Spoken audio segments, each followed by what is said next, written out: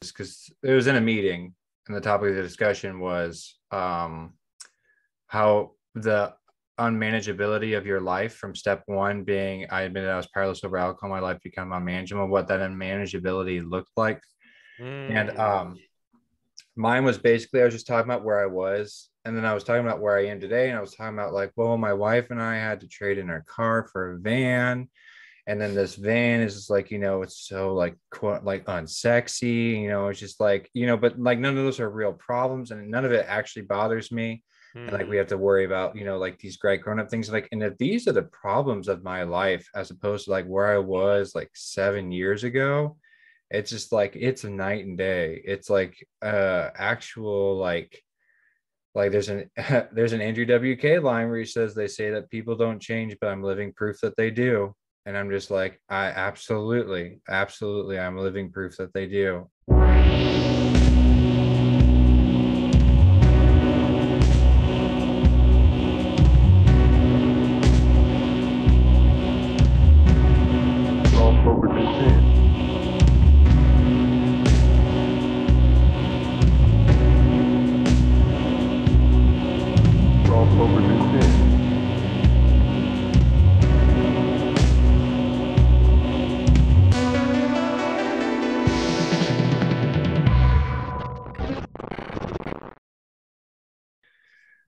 Hello, everyone, and welcome to Royal Path. I'm your host, Andrew, and I'm going to ask Father Turbo and Cyprian, what was your least favorite house or apartment or city or whatever that you guys have ever lived in? Yeah. Least favorite. Hey, I can go. Go. I can go and just say the entire state of Iowa. It doesn't matter. Like, I did not like Iowa. I can tell you that much. It is just all sorts of bad things that I did not like. I'm originally from Missouri, and then we moved to Iowa, and I didn't like any of the places I really lived in there. And not to say it's not a lovely place, and there aren't some of my favorite people I've ever met. And I got baptized in Iowa, and I met my wife in Iowa. My first two children are from Illinois, right next to Iowa. And some really great people and places there, but every apartment, every house, every place I've ever lived at in Iowa was just terrible. So as far as my book, the entire state of Iowa, there's just like a red X through it. And God willing, I never have to go back. God willing. Maybe it's my temperament, or maybe I've just been lucky. I've lived in some pretty terrible places and situations, I will say that.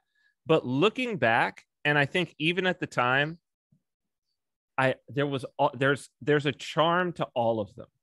You know what I mean? Even some that were just like, where you're like, this is not even livable. Like a person shouldn't even be living here. In all of them, there was a kind of a charm to it. You know? Still dug it? An aspect of it, even the times that were even the things that were hard, it was sort of like a kind of a sense of like, you know what though? But look, like, I can do hard. Like, oh, this is interesting. I can actually do this. You know what I mean? Sure.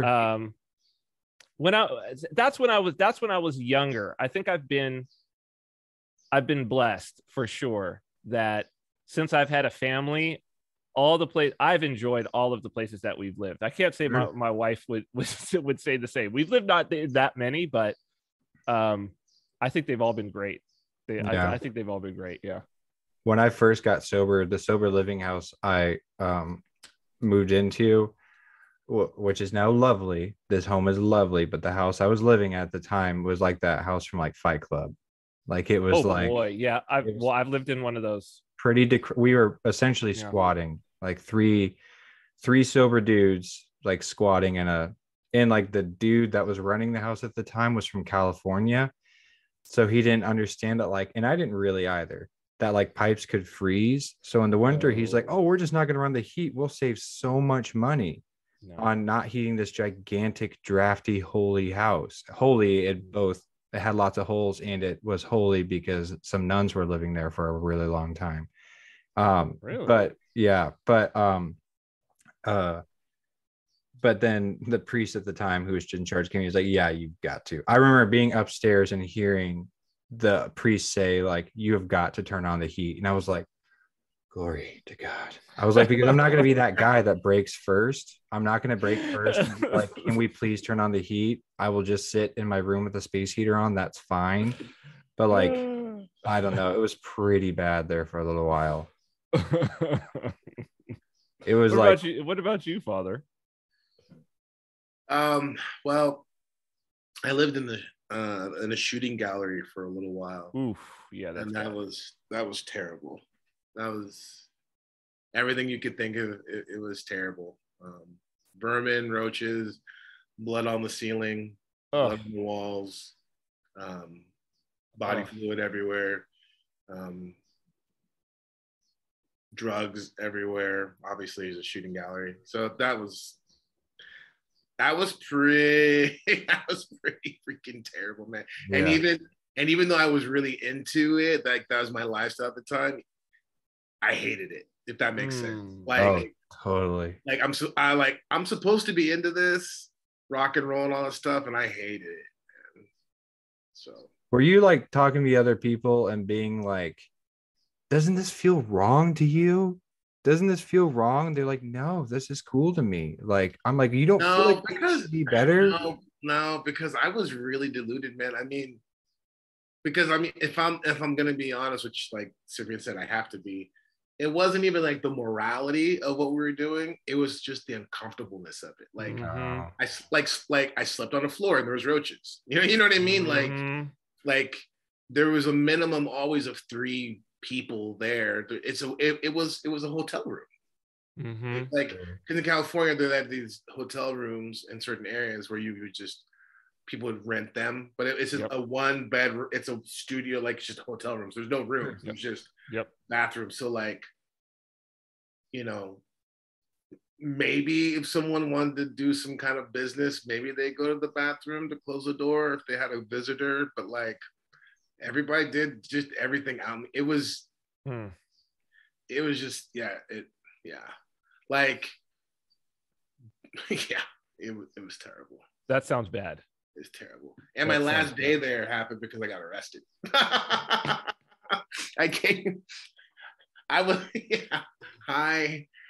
was the last time I got arrested.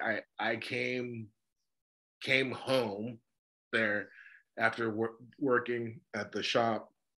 I was doing my apprenticeship at the time, and I come, and then there's like cops and stuff there, and I'm like, what the heck? And I'm like, not thinking anything of it, because you know the game is you play cool, whatever. I'm thinking it's not my apartment, but and as I'm getting up there, it's like, oh, it is. And right about the time I notice like the window's broken out, whatever, I start to turn around, like, hey. And then they're like, you know, are you such and such? And I'm like, and then I was like, all the thoughts of like, do I run? Do I lie? Whatever. And it's like, yeah, that's me. And they're all come here. And my buddy broke in trying to get his heroin, broke the window, got all cut up, the glass was everywhere. The management called, whatever. And I had a couple outstanding warrants, and then that was it. And they're like, all right, let's go. And I was like, oh man. Yeah. A little relief to get out of there. but at the same time, I didn't want to get out that way. So would you have done it on your own though? That's the question. No. Had that intervention not happened, would you have left on your own? I was just about to say this is all probably too much TMI for people or TMI, but it was such a God thing. I mean, because that was one of the catalysts that really kind of like, it's just like, just God just kind of scooped me up out of that. And it was one of those things it was completely out of my control. And actually, like, I went to jail for a while from that, and I had some just wild experiences while I was there. And, you know, that's when I made that first resolve to really like start taking responsibility for myself, if that makes sense. You know what I mean? Like, up until that point, I had always blamed other people.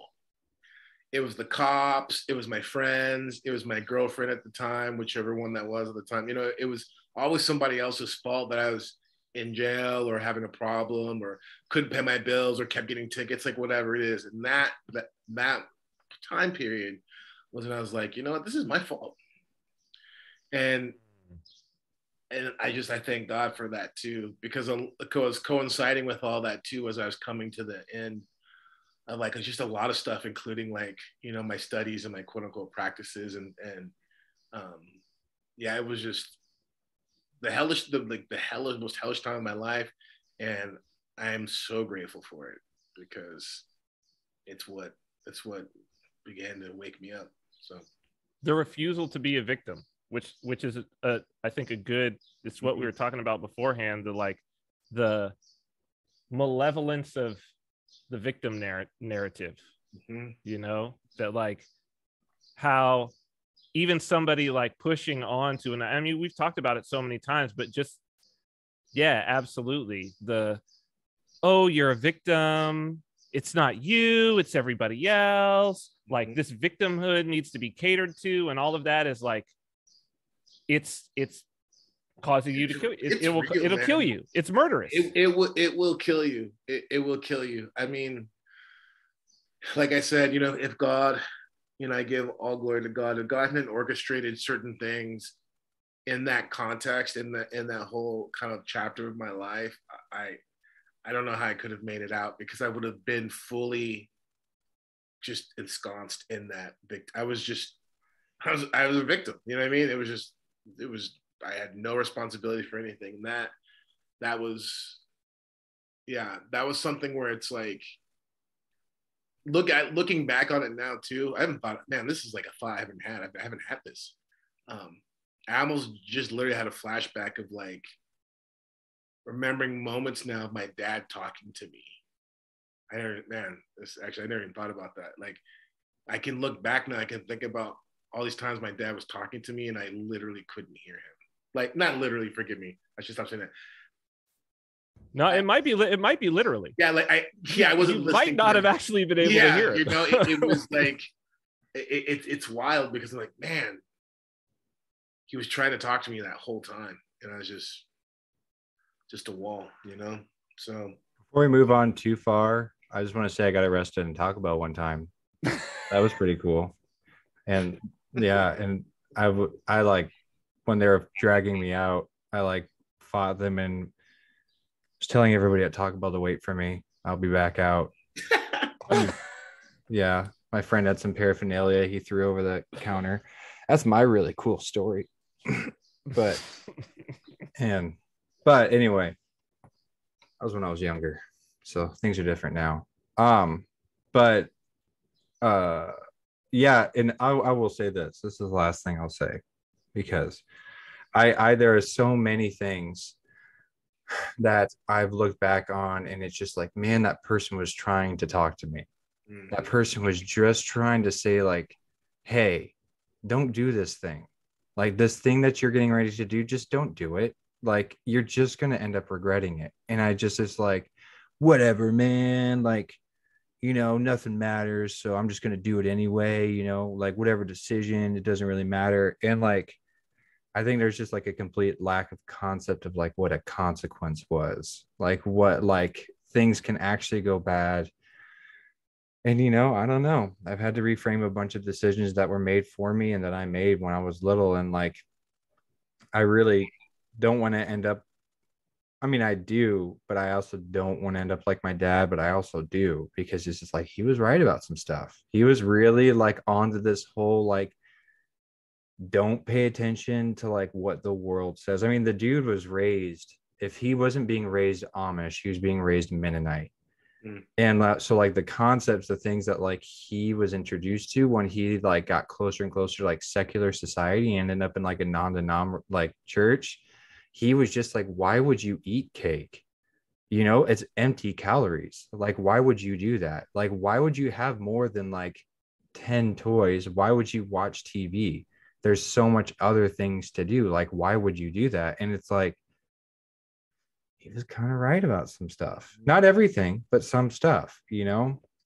So, you know, but I mean, that does kind of go a little bit into our topic tonight, because I think one of the things that my dad was trying to avoid is one good thing, and this is not all about me, guys, so I'll be done in just a second. But one of the things that my dad was really, really good at, to a degree, was thinking for himself. Is he did not buy a narrative too easily. He, and like he was all over the place. He didn't really think, I can't really think of like too many things. Like, he wasn't like, he was pretty conservative, but he wasn't like a 9/11 truther, like he was an engineer. He's like, I could see how those buildings could fall down that way. I could see, because he like sat and thought about it. And he's like, I could see how this could happen. And then he explained it to me, and I was like, no, Dad, that's not true, blah, blah, blah. And he was like, no, this is the way that this works. This is the way that this would happen, and this would happen. This very easily could happen like it now, blah, blah, blah. Doesn't really matter.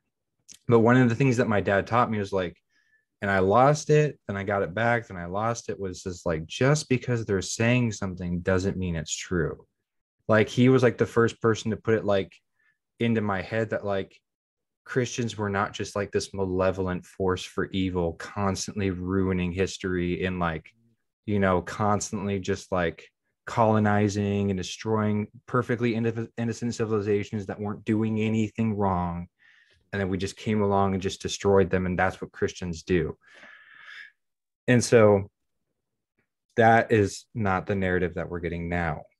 And oh boy, I will truly be done with this. But Father, I watched the Eternals. Man, that's bad. It's very like the Watchers from the Book of Enoch are straight up the heroes in that story. Really? Oh, yeah. Straight up in Mesopotamia.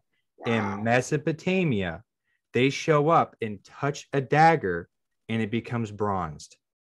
Like, and they should to teach them the technology on how to do that. They teach them the technology on how to do that. Luciferian. Dude, Promethean, Luciferian. There's a straight up, they're one of their favorite places to hang out. One of their favorite places, these Eternals, is Babylon. They, no joke, spend a ton of time in Babylon. It's like, they're not even being covert about it. It's like, no, these are demons. Like, they're demons. And one of the dudes ends up helping invent the atomic bomb.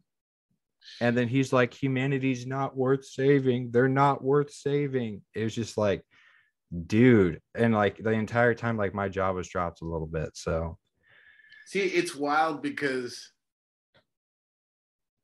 crazy tangent, but all this stuff you start seeing, like, it's not that far off, I think. And it's definitely not far-fetched to where definitely on a larger scope in the all the West, like where people could actually get down with Lucifer, like the kind of like Promethean, like archetype, like just get down with it. Like, yeah, like we were tricked this whole time. Like we knew something was happening, we were tricked the whole time, but like Albert Pike, oh yeah, Jesus and like the Bible, like, oh yeah, that was the real devil. Like Lucifer's actually been the good guy the whole time. And it's just like, yes, we've been trying to talk to you through your media. We were trying to reach you through the means that you could understand, unlike the enemy who was always, lording over you and all this stuff. And it's like, people are like, oh yeah, it's like, who needs the Bible when I can watch Pan's Labyrinth? You know what I mean? Like all of this. Sure. And it's like, that's where we're at. It's so crazy. Like, we've all talked about it, never like full blown on the show, but yeah, if in like 2 years, heck, in 20 minutes, if the transmission was intercepted and all of a sudden, just like signs, whatever, it's like, or like Man of Steel, we see the ships and they start saying like, hey, we're here, well, people would be all in. People be like, man, they're super ready for it. They're super ready. So ready for it, man. Which means that they will, because they're ready, they will manifest it. because they're ready and because they're lacking. So like David Mamet in his book, Three Uses for the Knife. Great, wonderful book. Actually was the reason why I started reading Joseph Campbell, was because he mentioned it in that book. But he's got this line where he says, it's about drama, like what's the purpose and nature of drama? He says, when we tire of Zeus, we create the pantheon. And he's just making this really strong, it's like it really, going back and thinking about that book, it's one of the strongest arguments for Christ, like in the Orthodox context, that you could possibly make. Because he says that, like, if you don't have a foundational truth, which I think gets to some of the things we were talking about before we started recording, that if you don't have a foundational truth, all you do is you just create this dramatic narrative. And the dramatic narrative will spin out of control. Like, it'll just get more complex and more complex and more complex and more complex, and it will have no foundation on anything. Right? It's like, and eventually you jump the shark, which was another thing that we said, right? That like eventually, if you just try to keep this narrative going, you will jump the shark.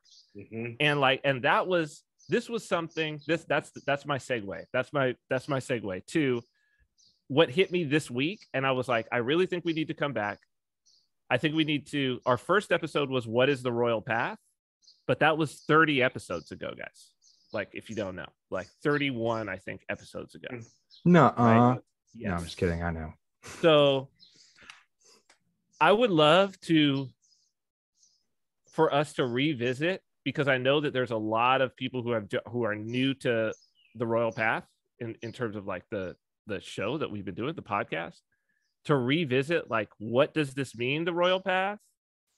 And also, if maybe we could ground it in something that I've been seeing that's appeared to me over the last week, as now Pride Month have started. One of the brothers in your parish, our friend and brother in Christ, said, wouldn't it be great if there was a humility month? He tweeted that, and I was like, yeah, this is really good. That's really good, right?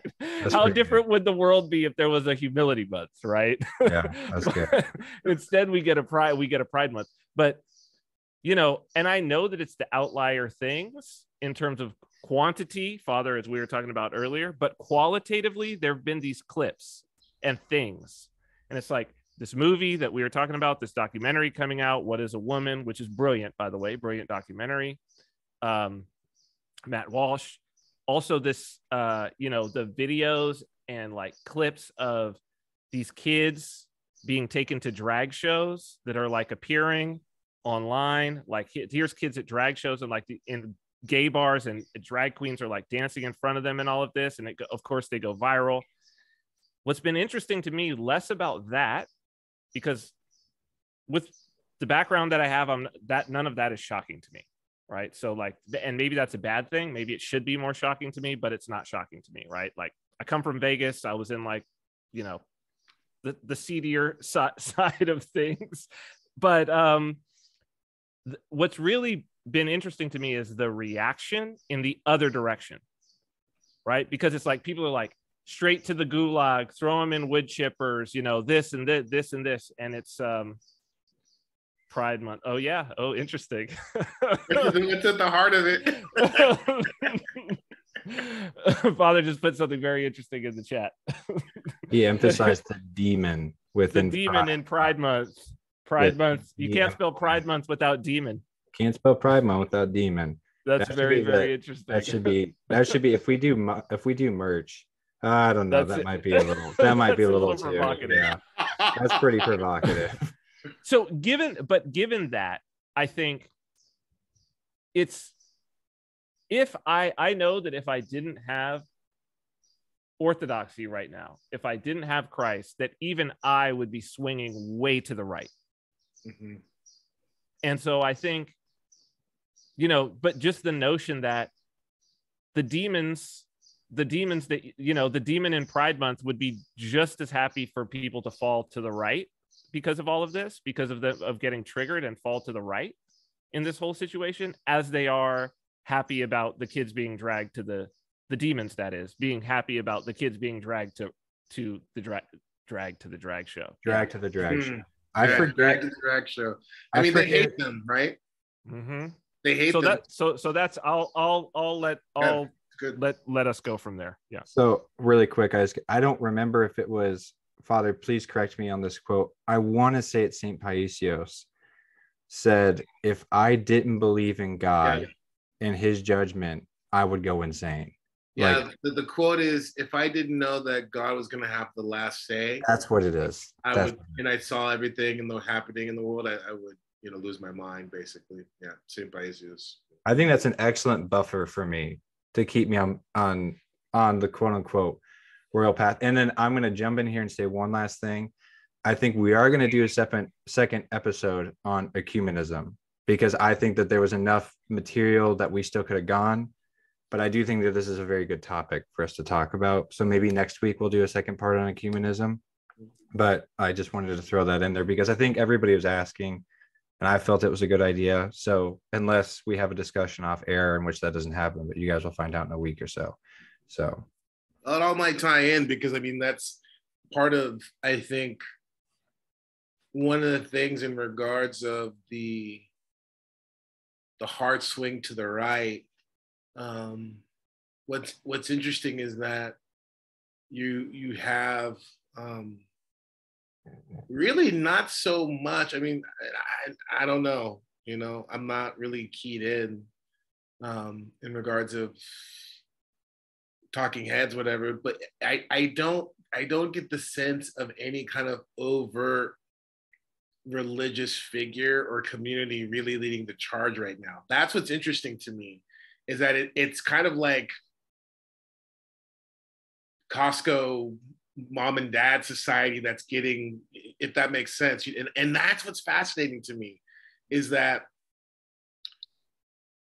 the church, churches, I want to say the churches and religious figures, it seems like it's way easier to find people from religious context being on the left of it right now. And I think what I want to point to that is the fear of religious folks in churches of not speaking out, getting their card pulled, like all that stuff. And that to me is very dangerous, because the fear of leaders and really, like, what that speaks to is the disingenuousness and the hypocrisy that everyone's already mad at anyways. If the absurdity and the vileness of all of the trans lobby shenanigans, if that's the... And we're just banned from YouTube. Sorry. Isn't that wild? Yeah. They just sent me an email. We're banned. They're listening right now and they heard that, and we're banned. So if that's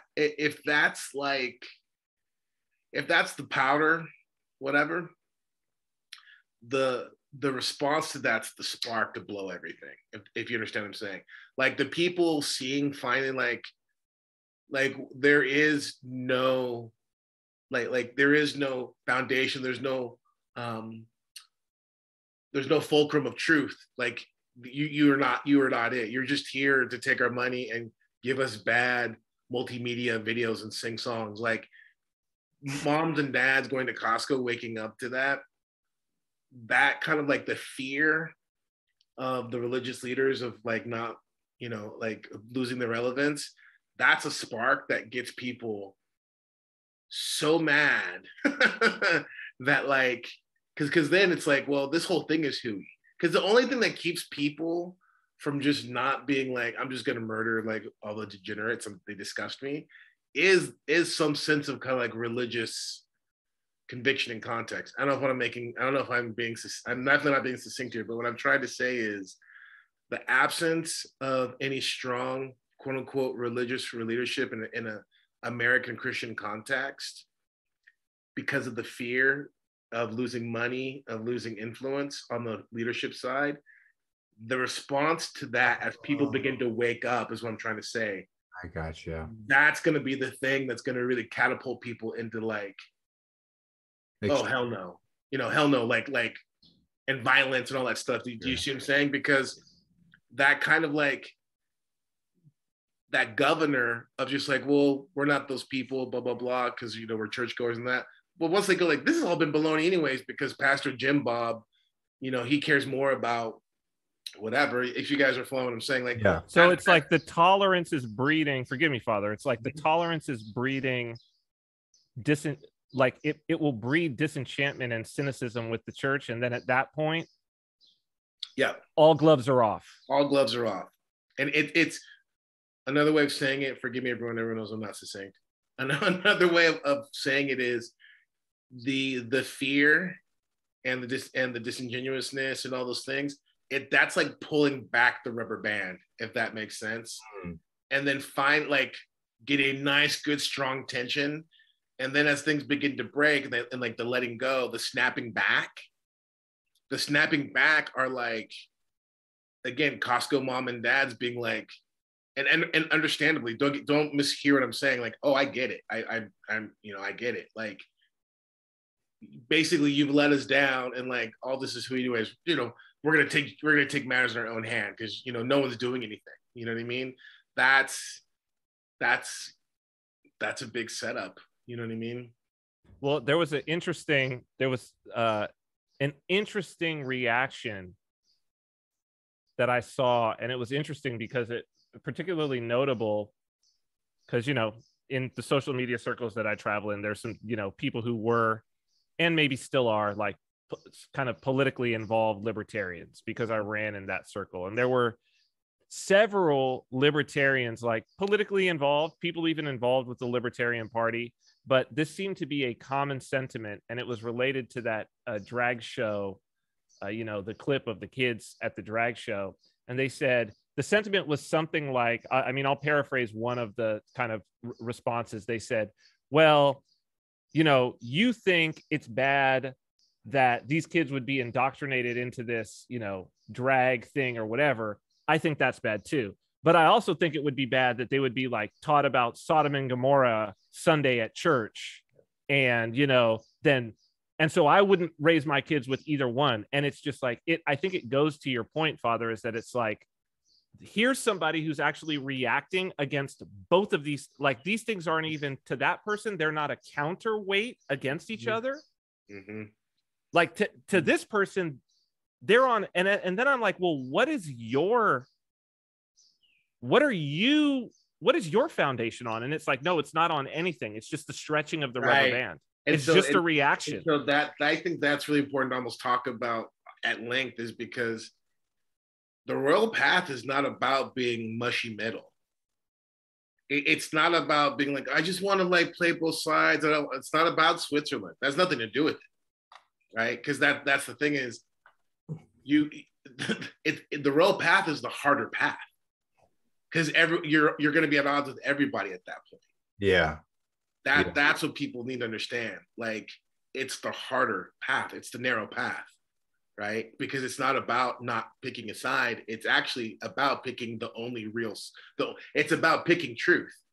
Like that's the key.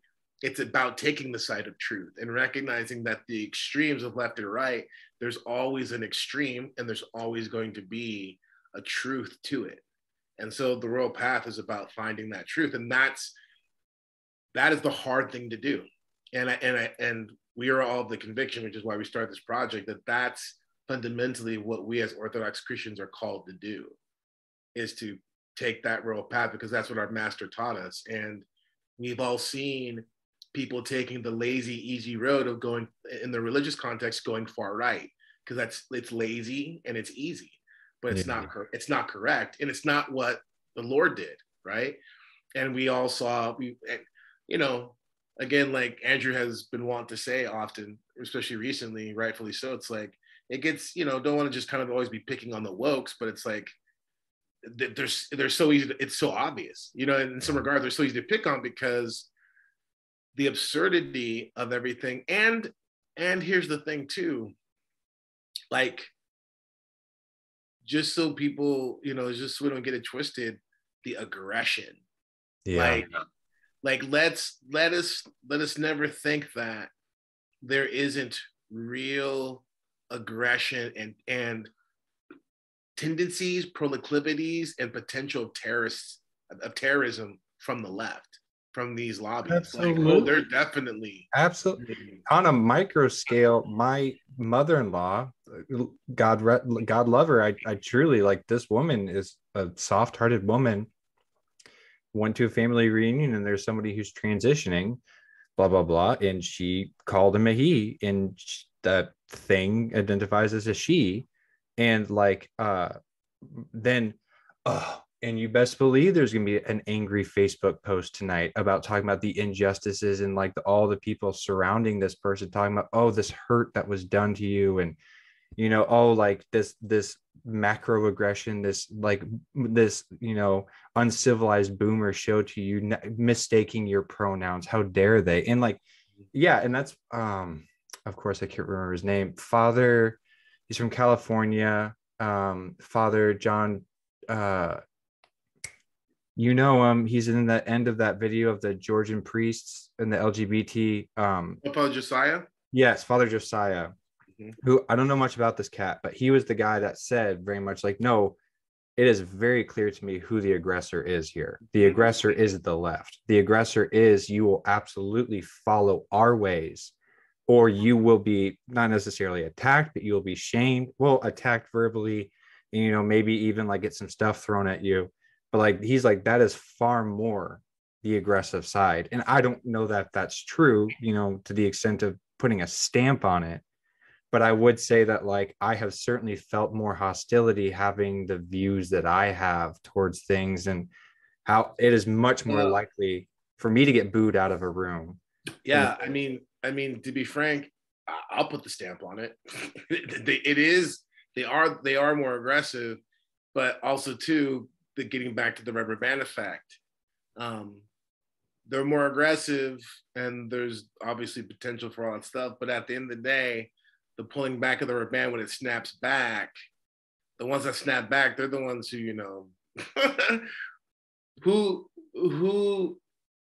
who does, which side has caches of weapons and does, you know what I'm saying? It's like, which I'm all for it. Don't get me wrong. I'm just saying that, like, the fact of the matter is like, it's almost as if, I'm sure we've all seen this somehow in the movie. The archetype is like rolling in the back of my head, but like, the kind of obnoxious, antagonist is poking. And then finally you can imagine like the protagonist, well, I hate to put this, but the person being antagonized just snaps back and like just chops the head off of like the person poking in the chest. You know what I mean? So it's like, this is the problem, is that the response can now then lead the person responding in an even darker place, if that makes sense. You know what I mean? Well, and then there's a feedback loop, because then it's, okay, this person was poked, but then they did something, and so now it's the weaponization of victimhood. Yeah, that's what it is. Yeah, it's like, we're gonna poke. Okay, now you're gonna do something, and now we're gonna be like, we're such great victims, and the bigger bully, now you come and defend us against it, and it's just like the cycle of violence. Yeah, I mean, it's playing out on a global scale. It's everywhere. Yeah. This is a spirit. It's a spirit, right? Amen. This is Ukraine. Yes. Right? Because this is like, for those of you who don't know, I'll just make it real simple for you. Ukraine, and has been poke. The West poke, and send me emails if you want. I don't care. I'm just telling you, like, this is what's happened. However you want to interpret the poking, doesn't matter. The fact is, there's been poking, and then the bigger bully, or however you want to look at it, which is Russia, has gone like, you know what, enough, and like, starts clearing house, and everyone's like, oh my gosh, like, there's this one person who needs, there's this one rogue nun running around the interwebs, and mercy. Yeah, Lord have mercy. And just every time she just opens her mouth, I get nauseous and I get cringy. Just all the things happen, and it's just all this stuff, and it's just kind of like, the delusion that people have is just like, okay, like I get it. I'm not sitting here and being like, yeah, like I'm not some sort of warmonger, but this whole thing of getting back to this documentary, like what is like truth? You know, the truth is this phenomena of the poking, and then you've incited the violence, and now you can scream, this person's doing it. I mean, man, we could really go somewhere with this, because you see this in so many aspects of society where it's like that part in Monty Python in The Search for the Holy Grail where that guy is like, see the violence inherent in the system, see the violence inherent. He's like sitting there screaming at King Arthur. And he's just like, well, I didn't vote for you. He's like, you don't vote for a king. He's like, well, moist tarts flinging swords about is no, like, you know, there's no system of government. And then he finally just like, shut up, shut up. And the guy's like, see the violence inherited in the system. Yeah, I mean, I don't know. There's not perfect. It's not one for one, but I can see some similarities. Like, yeah, that's like the most. The drag the kids to the drag show. I mean, that's a poke. There's no reason to do that except that you want it filmed, shown to, and you know, the particular thing about this video was that it's a drag show, it's in a gay club or whatever. And I think the important part, it's even the way that the video that is shot is framed. Is it like, here's the kids, here's the drag performer, and behind them is a neon sign that says it isn't gonna lick itself. Right. So it's that it takes it that extra level, right? It's the extra level. And it's just like, that's a poke. There's no reason to bring a child to such an event except for the fact that you want to film this thing to antagonize just other people. The same thing with that men's choir who sang that song that also went viral that was like, we'll convert your children. Yeah, I remember. Right? Remember that? And it's like, there's no reason to sing this except to poke. Or there's jab. no reason to do this. Or jab. Am I jab. Am I yes, jab. Exactly. Jab. Well, I just want to say this too, because just for people to understand, I mean, the other side of it too, because it's both and, is that there is orchestrated strategy for sure, but there is just lecherous evil that is just spilling out too. You know what I mean? And that's also too, I want everyone to understand, it's like, this is tough, because when we're talking about the real path as context, I'm not like, the one side is obviously, I sympathize and I understand it, you know. I'm just saying, it's like, it's really difficult. But when we understand that the demons hate these people just as much as anybody else, and they're cannon fodder. And the thing is like, turning just wanton, you know, carnage, not just on a physical but spiritually, or like a spiritual carnage, that's what they're after.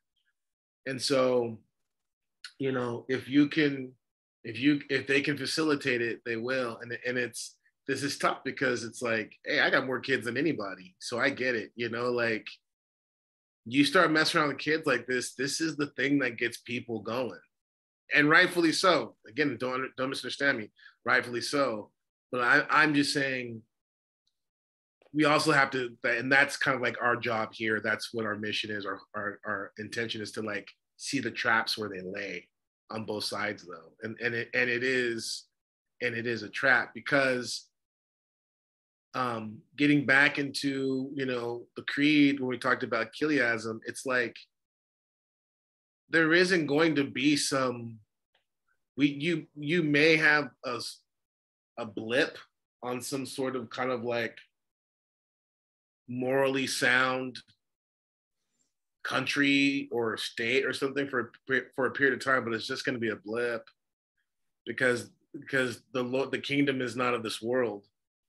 And and the fact that like it can cost you the kingdom trying to preserve the earthly kingdom, if that makes sense. That's the temptation that, you know, really, obviously our audience and us and we all have to realize who would find ourselves easily on the right side of this, is that temptation, that poke, is what could cost you the kingdom. Mm-hmm. And that's the tough part about this. You know what I mean? That's the tough part about this. Because you just remember this: vengeance is mine, thus saith the Lord. Because let me flesh some of this out for people. We're not talking about actively defending and protecting the oppressed, or the orphan, like children. That's not what we're talking about.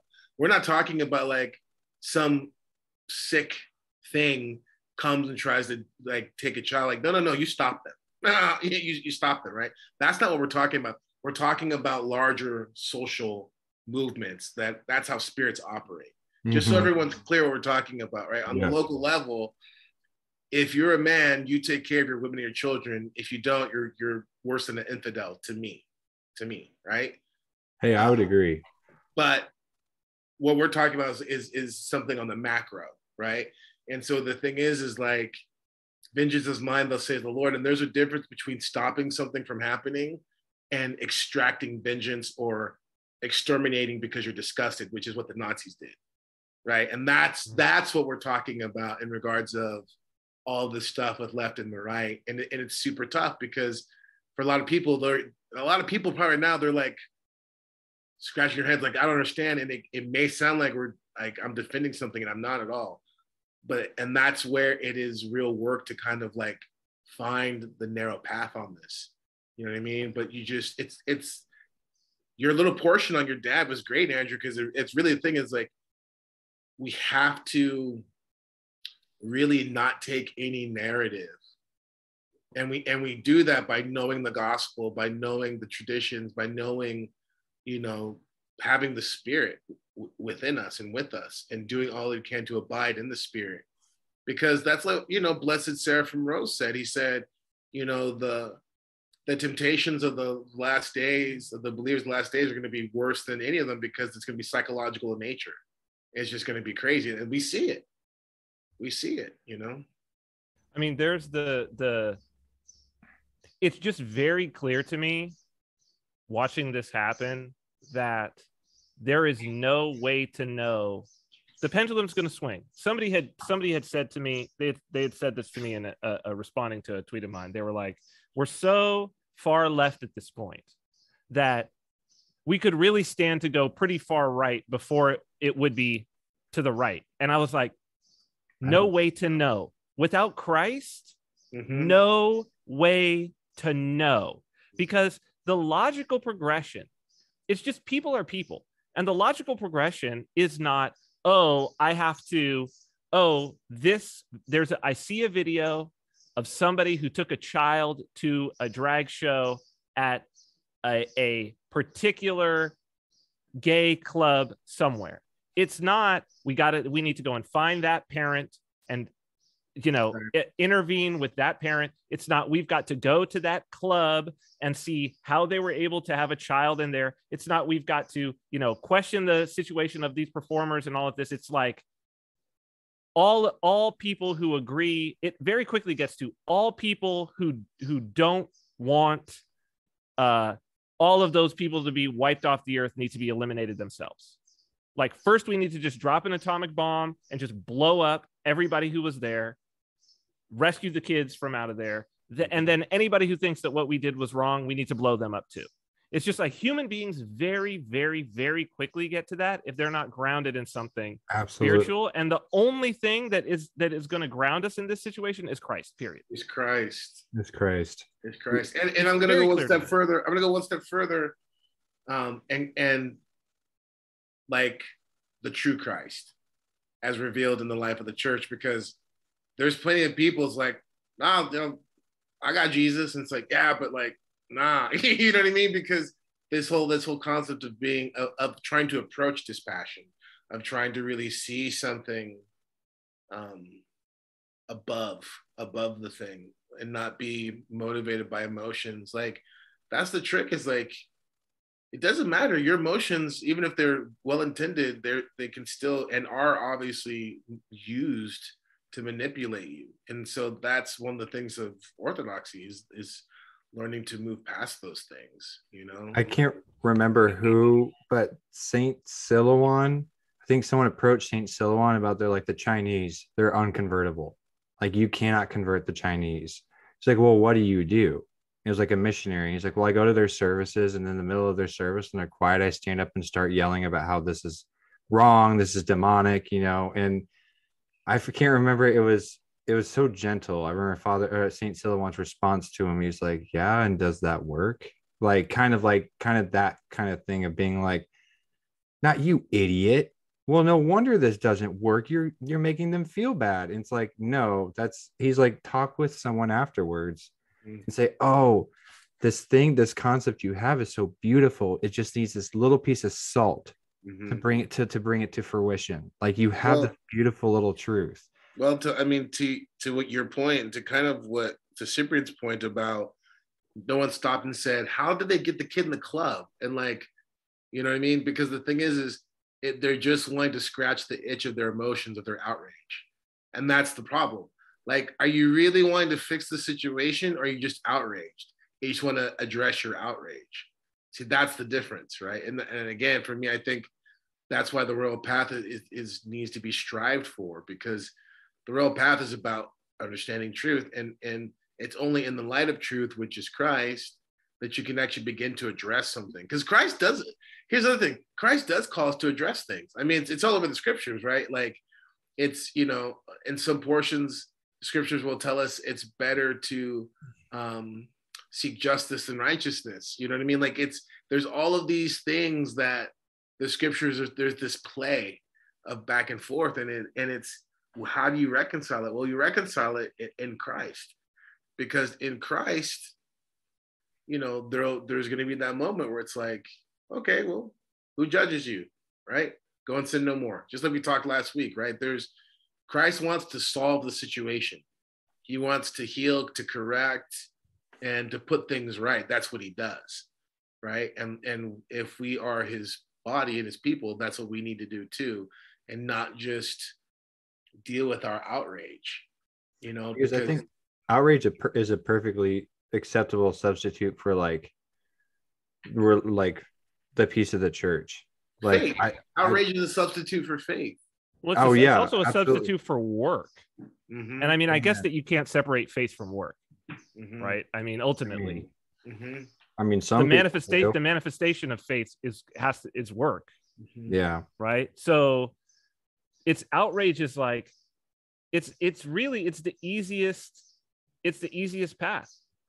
It's the easiest path. I mean, what happens to you, the thing is you are subjected to outrage. Like, outrage isn't calculated. If it's calculated, it's not real outrage, it's something else. You know, it's subterfuge, you know, it's drama. Real outrage happens to you, if you get what I'm saying. And it's like, at that point, what do you do with it? And most people are just led and carried away by it, which is, again, very problematic. And it's intoxicating. Outrage is absolutely intoxicating. And like, when I've been in that mode where like I was outraged and I wanted to be outraged, the most interesting thing about that experience, and I think most people have had this experience, you dive in to find more of whatever it is that outraged you. Yeah. You go looking for it. I mean, that's why Fox News exists. Fox News, forgive me, I mean, just Fox News is all about outrage generation. Yes. Like, or excuse me, like generating outrage, like cranking it out. Like that's why it exists. You know what I mean? And so this is, you know, again, what are we feeding, right? What are we feeding? Because like, I get it. There's a place for anger, right? But be angry and do not sin, as the scripture says, right? So there's, yeah. Because it immediately drives a wedge. The first thing that it does is it dehumanizes, and you have to, in order to be outraged, you have to dehumanize and other, right? It has to become us and them, because there can't be any love. Because how could you feel true outrage for someone that you love, right? Like, I can get upset at my daughters, I can get upset at my wife, but the idea that I would have real, true, like, rage right at them is asinine to me. Right. Like, they could, like, it's asinine to even to the point where they could, and I imagine that my daughters will at some point in their lives do something that will really, really hurt me. Right. Like, emotionally, that will really, really hurt me. But yet the idea, like, I couldn't imagine that I would feel anything except sorrow. Right. At most. Right. Frustration, sorrow, sadness, but not outrage. Because I feel like I could only feel that against somebody that I didn't love. It would have to be absent of love, right? And well, the thing I think, about, yeah, forgive me, the thing about this too to understand, which is, I think, difficult for a lot of us to grasp, but I think we have to at least look at it, is, you know, when we're talking about the kind of the extremes of all of this, and you're dealing with children and the sexualization of children, because that's the thing, right? Like, again, certain responses are natural and to some degree appropriate, but like, we are called to be above that. If you understand what I'm saying. And that's one thing that, I mean, maybe I have to step back and think, maybe I just have a too high of an exalted view of Christ and what it means to be Orthodox. I don't know. But it's just like, we're called to not just be given over to natural dispositions and affectation. Like, no, we're not supposed to be reactionary. You know, and what I'm getting at is this. It's like, there's two things, like, with this, man, that documentary is so good. That, like, What is a Woman, so good.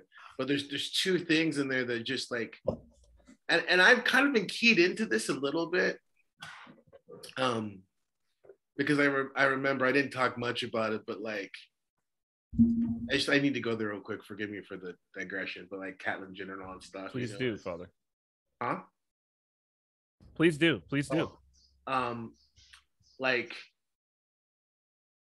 and I can't remember. I read this argument somewhere, and it you know, I'm gonna pull a Marlon Brando, but it struck me like a diamond, like right there, and it was like, what an absolute hurt. Like, this is truly what's at play here in regards of an attack on women. You remember in Kill Bill when Bill's talking about Clark Kent is actually the critique of like Superman's critique of human beings, what he really thinks of us, right? Yes.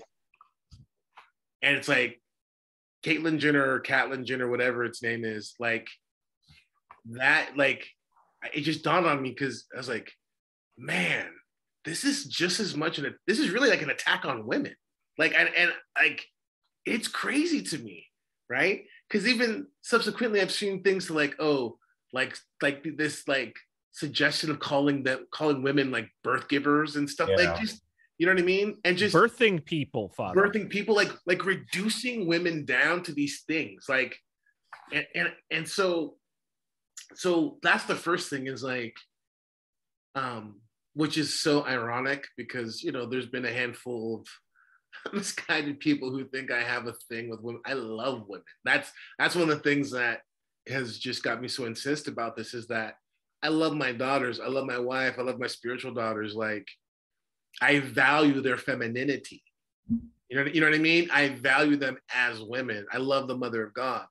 Femininity is something so unique and wonderful. And all this stuff is absolutely, it's, if we can almost see femininity as a blessing and a gift from God, it's blasphemous in the way that it's trying to twist it. And I would say this, because there's one other part I want to get to. I just want to say this.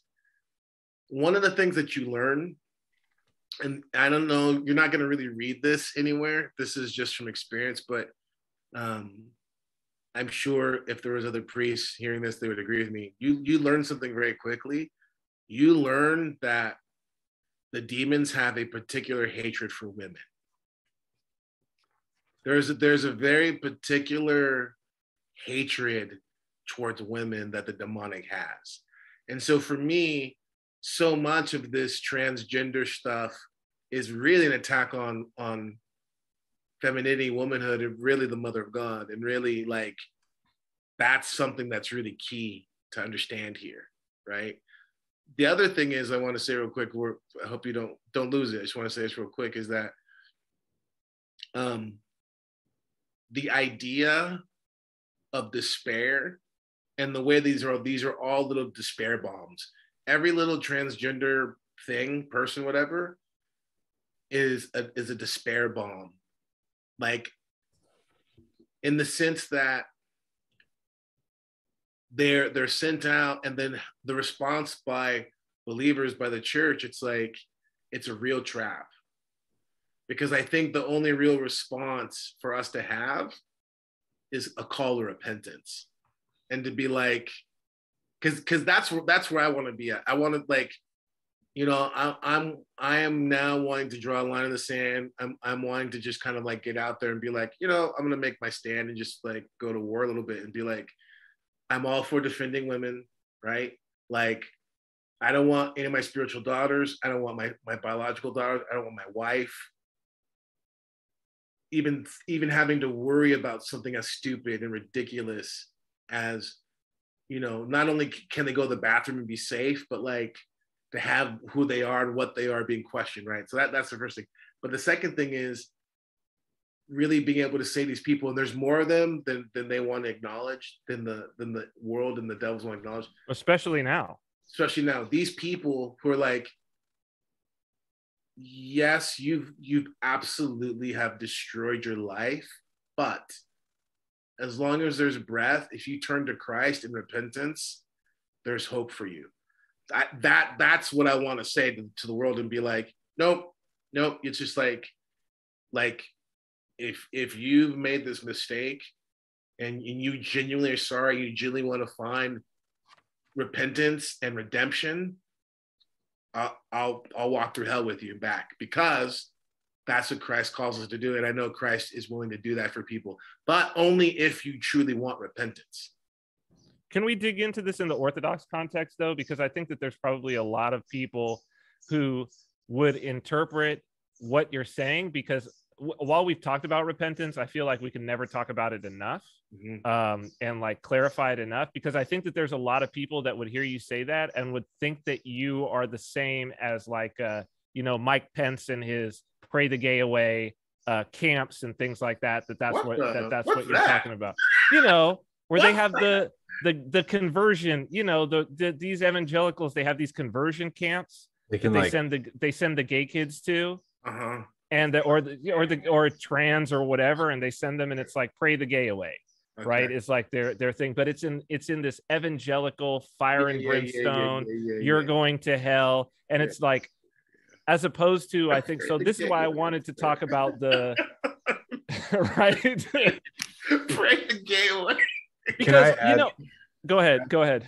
Can I add something really quick to this whole, like, it's an anti-woman movement? Is Dave Chappelle was talking about the year that, I don't know her name, Caitlyn Jenner or whoever officially became a woman, quote unquote. She got Woman of the Year. Oh yeah. And then Dave Chappelle was like, beat out right. he said, he didn't say this exactly, but I'm going to say he beat out every other woman. Every other woman. He beat them out. And it's just like, I don't agree with everything that guy says, but when he nails it, he nails it. And he's one of those dudes that has not backed down, about, some of that stuff. And just the polarity of him suggesting, like, I mean, even J.K. Rowling, just admitting, just like saying, like, I'm a feminist, blah, blah, blah. I'm on board with everything. Abortion, it's all cool with me. That's all fine. But listen, it's not the same thing. Then suddenly she is ostracized. She's suddenly that, and I'm sure there's other stuff too. They call them trans exclusionary radical feminists. They call them TERFs. Yeah. TERFs. So that, which, man, what a talk about something being co-opted, you know, and like I'm not even like whatever. I'm gonna put my foot in my mouth, but I can imagine someone genetically born a man has genetically born male. Okay, I'll say that. Imagine someone genetically born male having a greater say of what it means to be a feminist than J.K. Rowling. That person being allowed to exclude a woman from feminism because it's absurd. You can't make this stuff up. You can't make it up. And like, I mean, and that was one of the problems is when I started to wake up to some of the stuff. And I was never really on board with the trans thing. That for me, I through God's grace, I kind of knew like, okay, yeah, this is too far. Like it's too far. And I was never really on board with the gay thing either. I was like, yeah, I mean, you know, that's between them and God type of thing. A very lukewarm stance on everything. But I can say that like when I really started to wake up and started to be like, wait, let's really sit back and like on a chalkboard write like what we believe. And let's sit back and like as a society, what it looks like. And it's just like, I think if we actually did in a sober mind, like, I think we would just be like, what has happened? Like, what is happening? We can't. But we can't. No, we're I think that's the point of that What is a Woman documentary. Like, that's exactly the point that is being made in that documentary, is that like, we literally can't at this point, because you can't even, like, we can't write down what we believe because you can't even ask the question, what is a woman? Like at this point, you can't even ask that question. Did we lose Father? Or is he just being super stoic? Oh man, you are like a statue.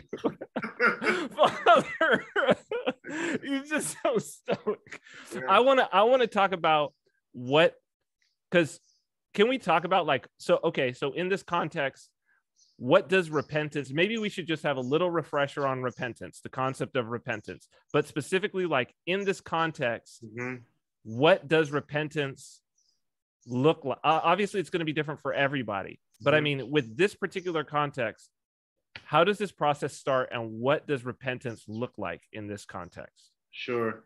So working definition of repentance is the cessation of a sin or a vice or some sort of damaging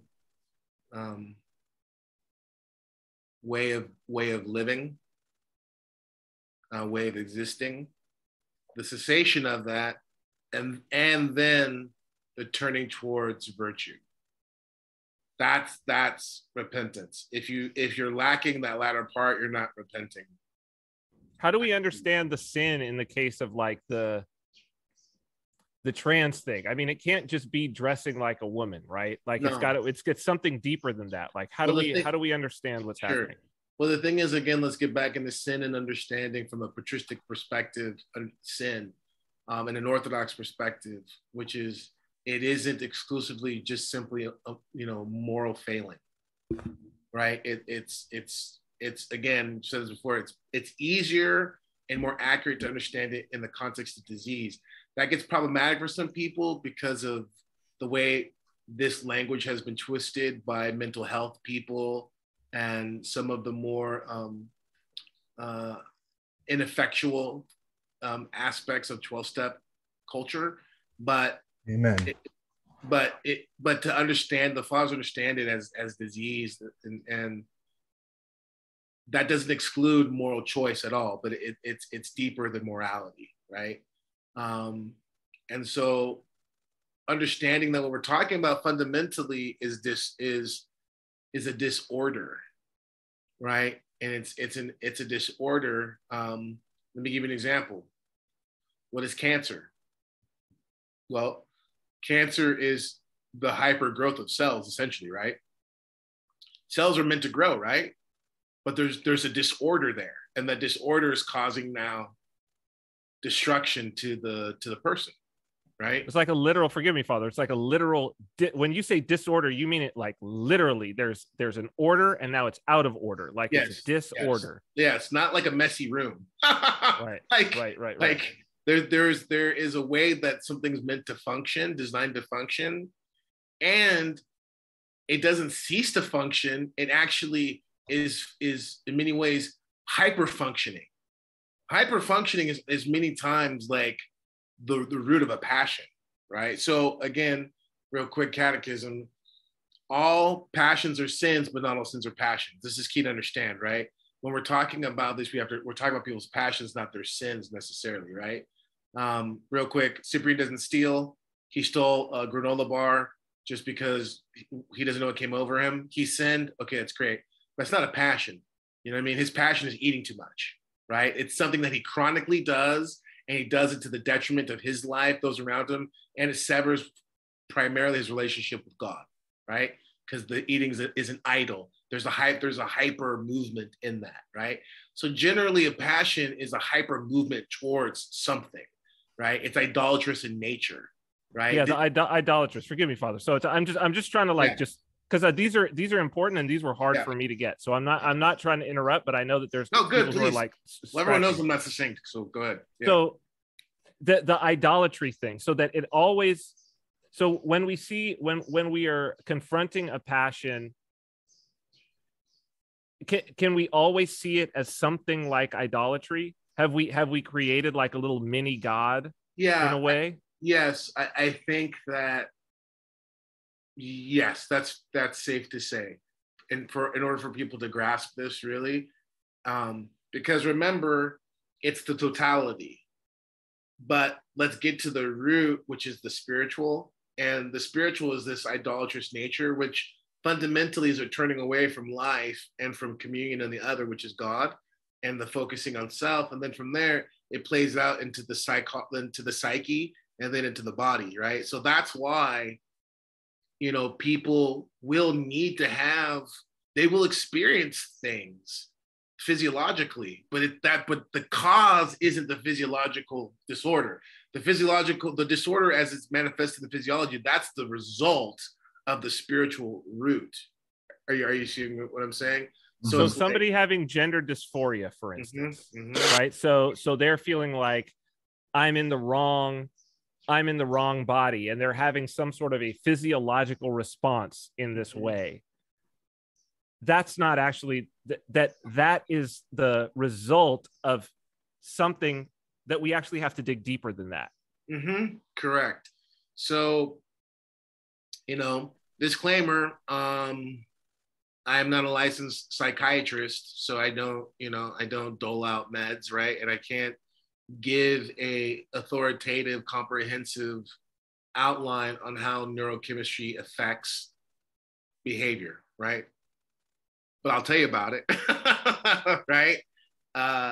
And I'll say the same in regards of like being a licensed practicing psychologist. Like, I'm not a licensed practicing psychologist, but I'll tell you about it, right? But I am a priest, and I am a confessor, and I am someone who has confessed and has spiritual children that are homosexual or struggle, no one's homosexual, struggle with same-sex attraction. I have spiritual children. I have confessed people that have struggled with gender dysphoria, right? And so, yeah, I'll tell you about that too. And the problem that I saw with one person in particular was until me speaking with this person, no one, including previous priests that they had dealt with, ever really addressed the issue. The focus was completely on their psychosomatic reality, which is a reality, right? It's a reality, but the thing is, sorry, Lady Gaga, they weren't born that way, right? Like, and what I mean by that is there very well may be some latent issues. There may be some issues in regards of some kind of neurological problems that can, facilitate a growth in that direction, if you're following what I'm saying. But the thing that's always missing, just to kind of help people understand this, if you get any type of training on a clinical level about like gender dysphoria, LGBTQ issues, all that stuff, it's always presented in the context of nature and never nurture. And that's the part that people always, you know, kind of like getting back to Andrew's dad, people don't have the wherewithal to really suss that out and be like, hold on here. Even if I'll grant you there's a measure, right? There's a measure, there might be something latent there, whatever. Is it all that? What's going on in the regards of like the nurture component? What's going on in regards of like how are they being interacted? How's this being facilitated? For instance, there was like a Showtime show. I can't remember what it's called, but it was dealing with this stuff too, with trans people. And it was just wild because all the moms in this show were just like using their kid to get their woke points. It's like, and the thing is, that isn't it isn't as anecdotal as you might think, because I've seen it in real time. I've seen it in real time, right? It seems to be the norm. It's like norm. that. It's almost like if you see a trans kid, you can pretty much go to the mom and you're like, there's the problem. Yeah, there's the problem. And then there's also too like the mimetic aspect of it in regards of social media, stuff like that. Like I have a family that's close to me where it's just like the older daughter is all caught up in this. And, you know, she was in a parish where it's just like, you know, 6 out of 11 girls are caught up. Like that doesn't happen. It's mimetic, right? It's mimetic. And I'm so sorry. What does mimetic mean? So let's put it, it's contagious. How's that? The right? idea is contagious. Yeah, the idea is contagious, but it's mimetic in regards of imitating, miming, like to like, you know, to now follow suit, to emulate, right? Can't spell mimetic without meme. Well, no, yes, you can. It's MIM. The spiritual truth of what I just said is that's true. That is yes. That is. Well, so let's get back to this. I don't want to lose this. Okay, go ahead. So this thing with getting back to repentance and salvation, redemption, salvation, right? What does it look like? Well, it's again getting someone to understand. Okay, I'll start with this, right? Sure. How about this? It's not your fault, but guess what? It's your responsibility. It's your responsibility, right? Like, and I've known too many people who have and are repenting of things to know that, like, yeah, like it's true, right? And so what it looks like is someone has their conscience pricked. They allow their conscience to be pricked. And then from there, they're like, what do I do now, right? And this is that sweet nexus spot of like where despair can begin to happen for someone. Because then it's just like, I've already begun to transition. I've already started taking hormones. I've already started to take hormones, whatever it is. And it's that point where the devil's got people is just like, well, I might as well just go forward or just, you know, take my life, God forbid, right? But this is where it's like, no, don't do that, right? Like, let's begin repentance, right? And so what it looks like is first you have to, the cessation of that issue, which isn't just like whatever sexual practices you're engaging in, but even in regards of being able to say, I have been wrong.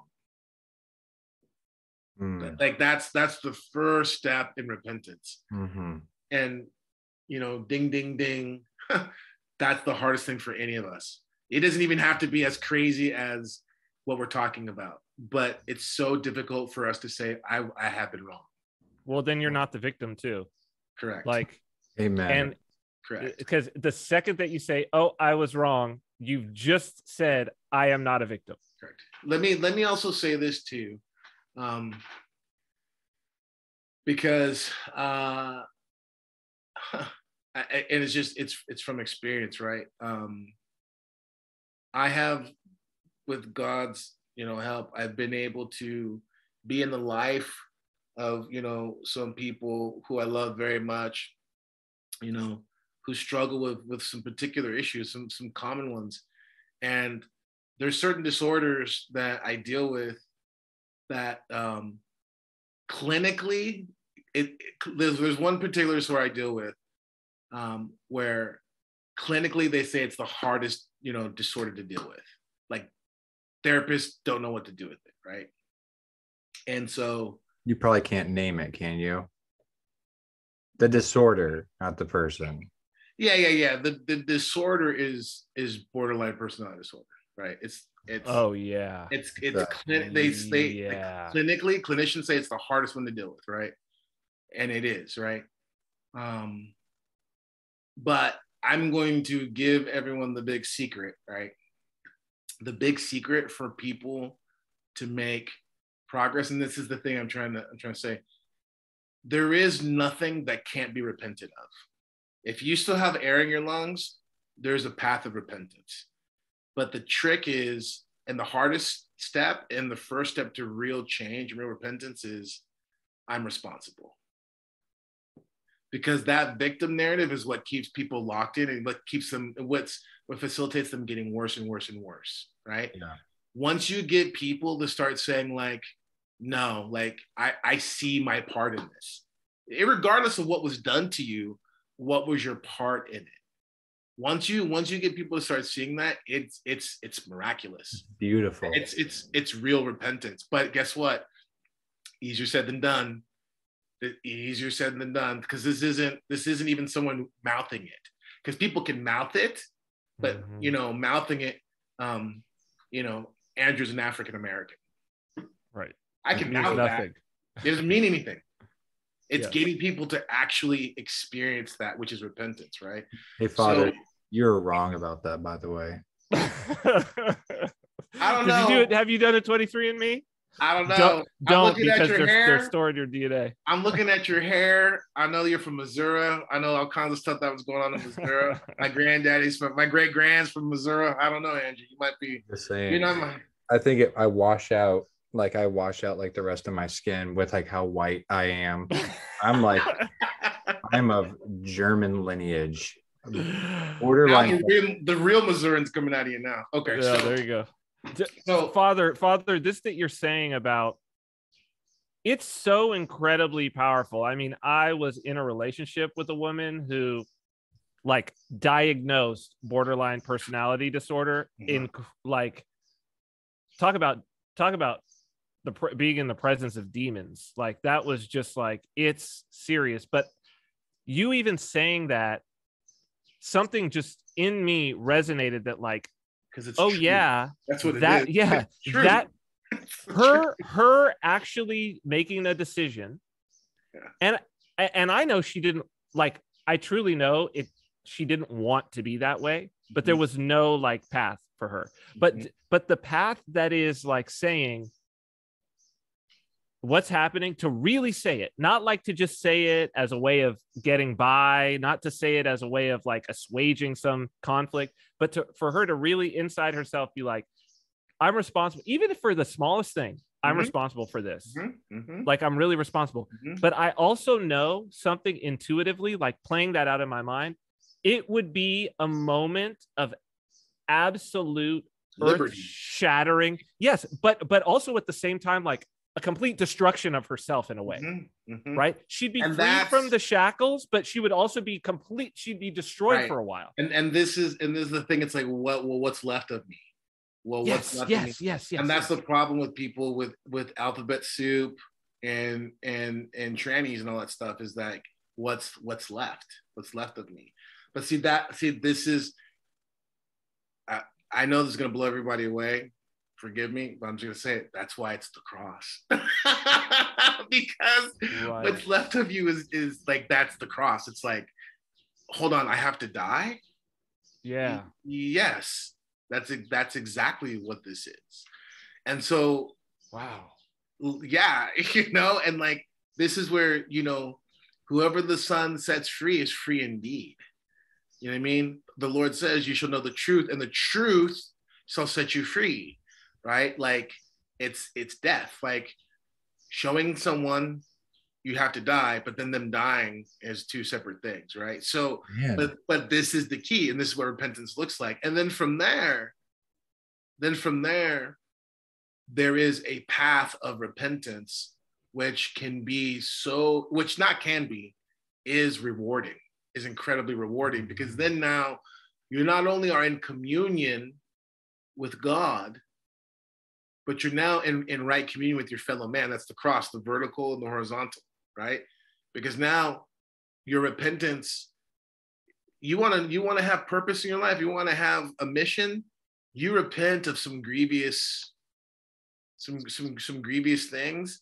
I mean, you know what to do with your life right then and there. You don't even got to think about it. Like, you got the fire, you got the motivation, you got the mission. Like, there's purpose, right? And so this is the thing, and this is what I mean by, you know, if I had it my way, right, which thank God, right, but like, you know, like, just hypothetically speaking, no one freak out on me, but like, if I was a bishop, right, I would be all over the place, being like, I'd be at all these tranny lobby thingies doing whatever, but I would be like, you know, I'd have some spiffy way of doing it, but just like, yeah, God loves you guys, and he wants you to repent of this terrible thing that is destroying you.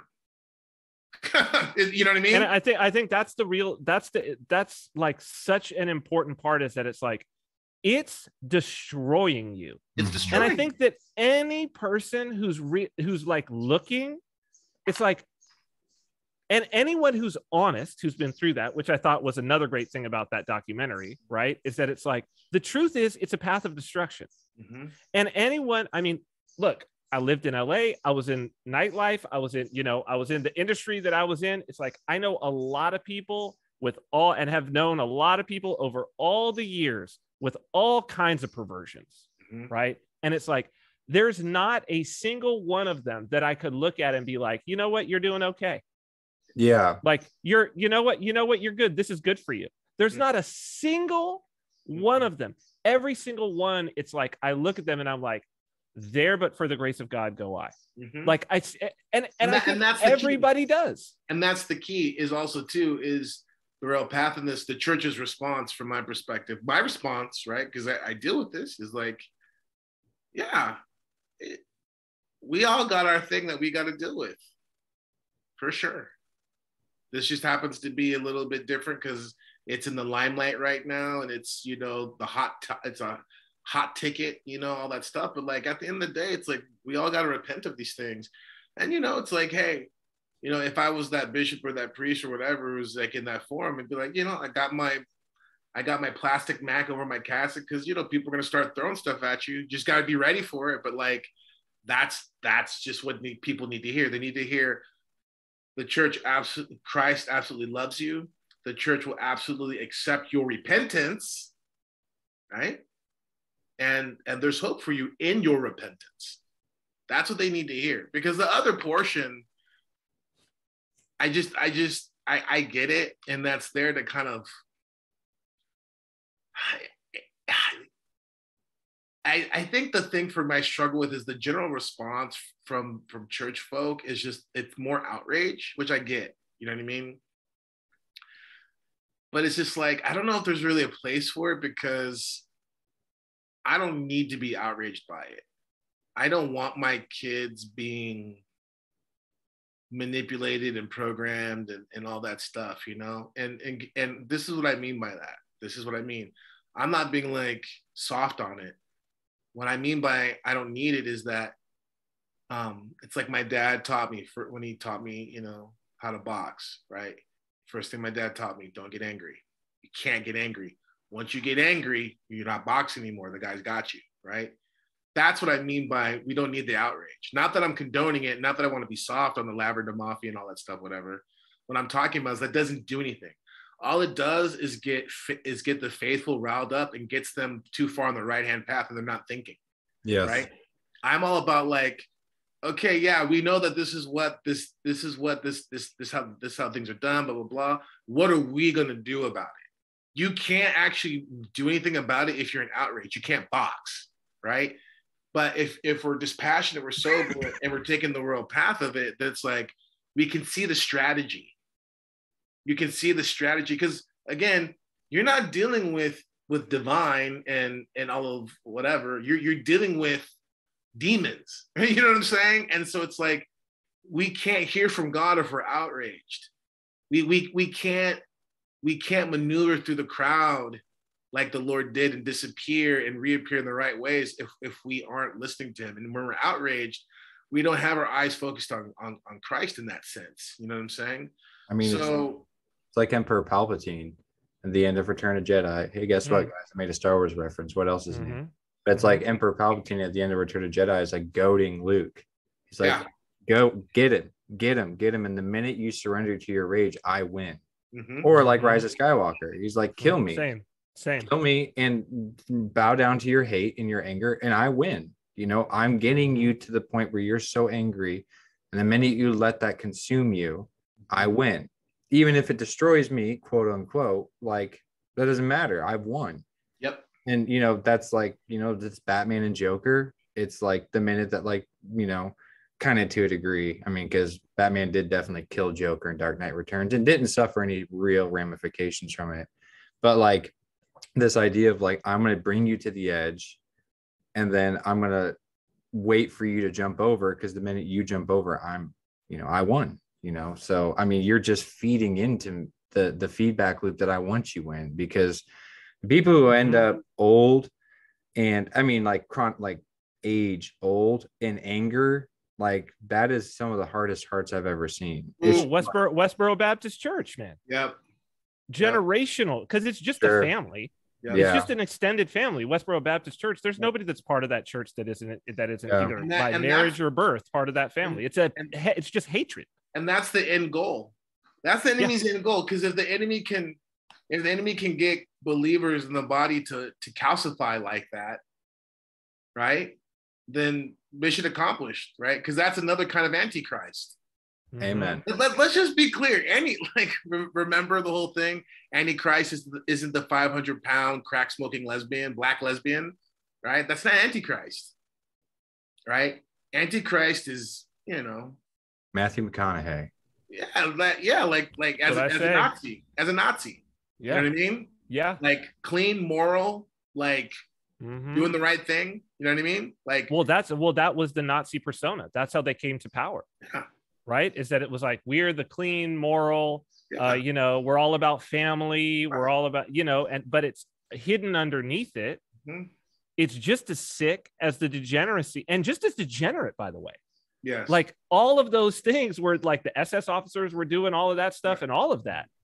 And it's like, and the SA guys, they killed some of them for that stuff. It's like, it's still hidden under the Hugo Boss uniforms, right? And the extreme order was still the corruption. Yeah. And lest we forget, also one of the biggest opponents of homosexuality and non-masculine behavior is China. I'm just saying, like they're just like, no, I mean that stuff's not going to fly over here. I mean, they're like, we won't allow that.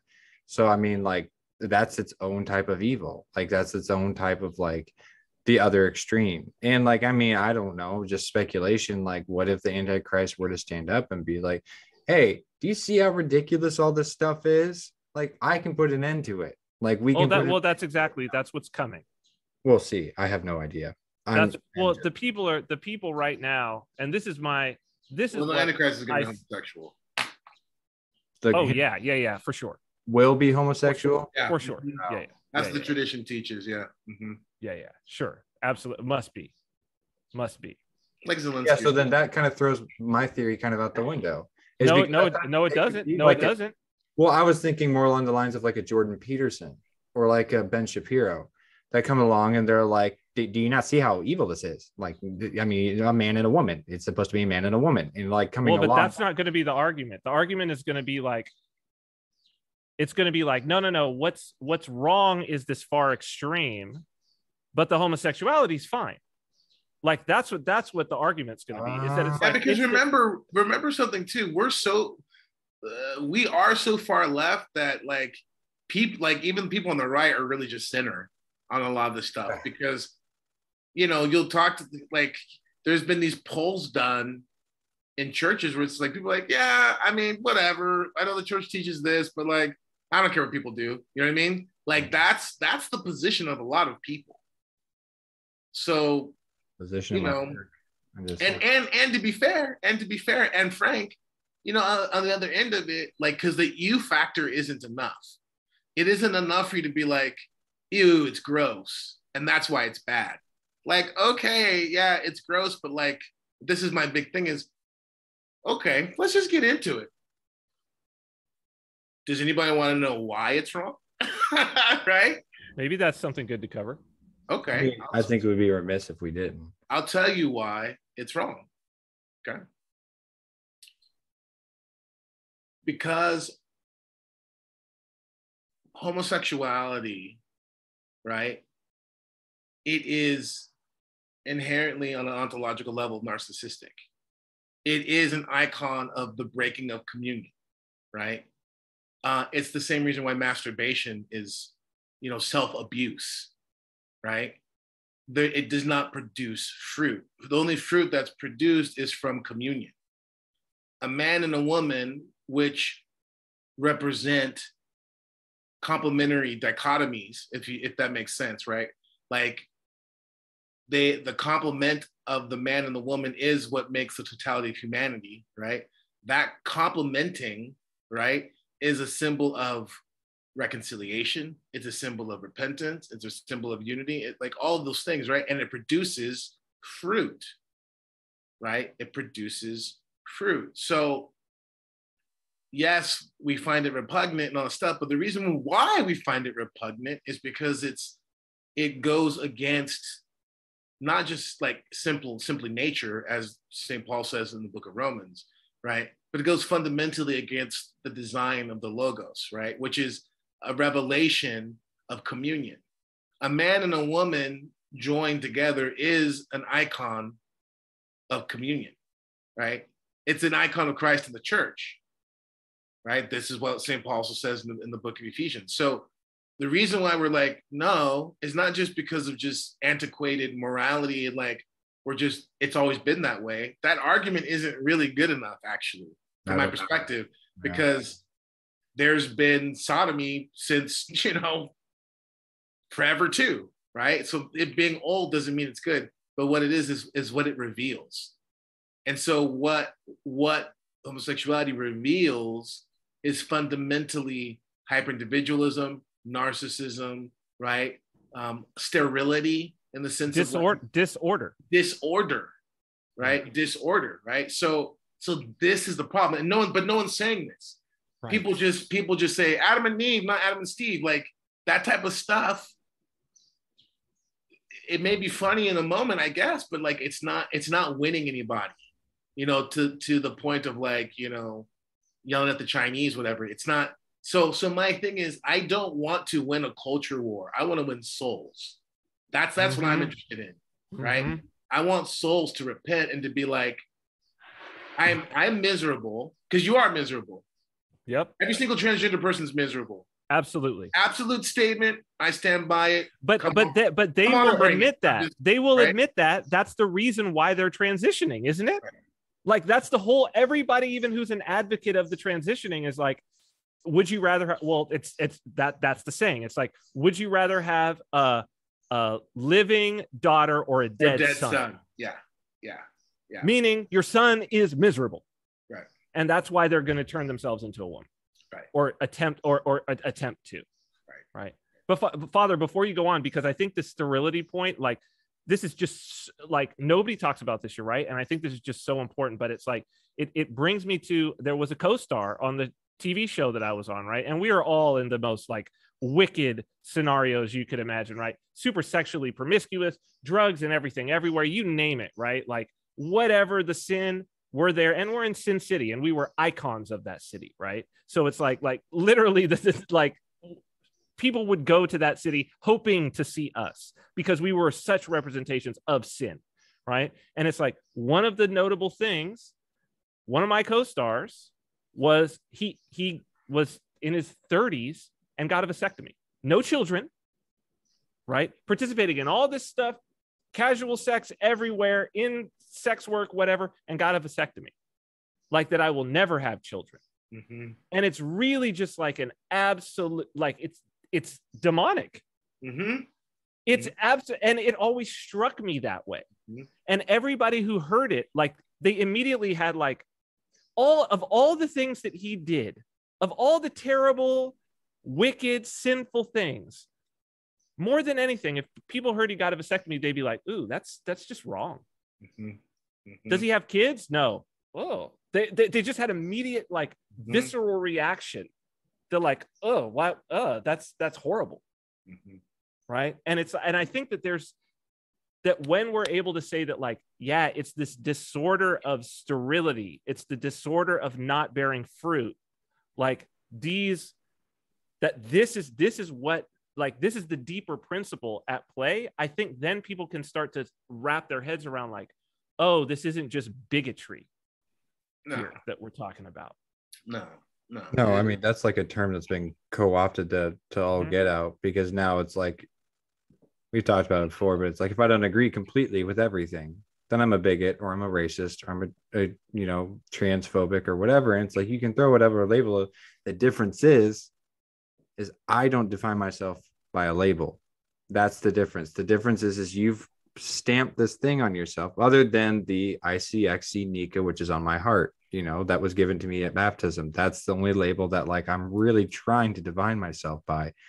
But if someone throws a label at me, I'm like, you can call me that if you want to. That's fine. It doesn't define me. Like, the difference is to a degree, I kind of know who I am, because I know who I am because Christ has told me who I am, to a degree, and like that sure footing, that house built on rock rather than sand, is the thing that, like, allows me to, like, I look the same for the past, like, 5 years. For the past 5 years of my life, I've looked the same. I've needed to not shave my beard or trim my beard in any weird way, or like do like a radical haircut, or like a new, like, way of, like, shaping my beard or anything like that.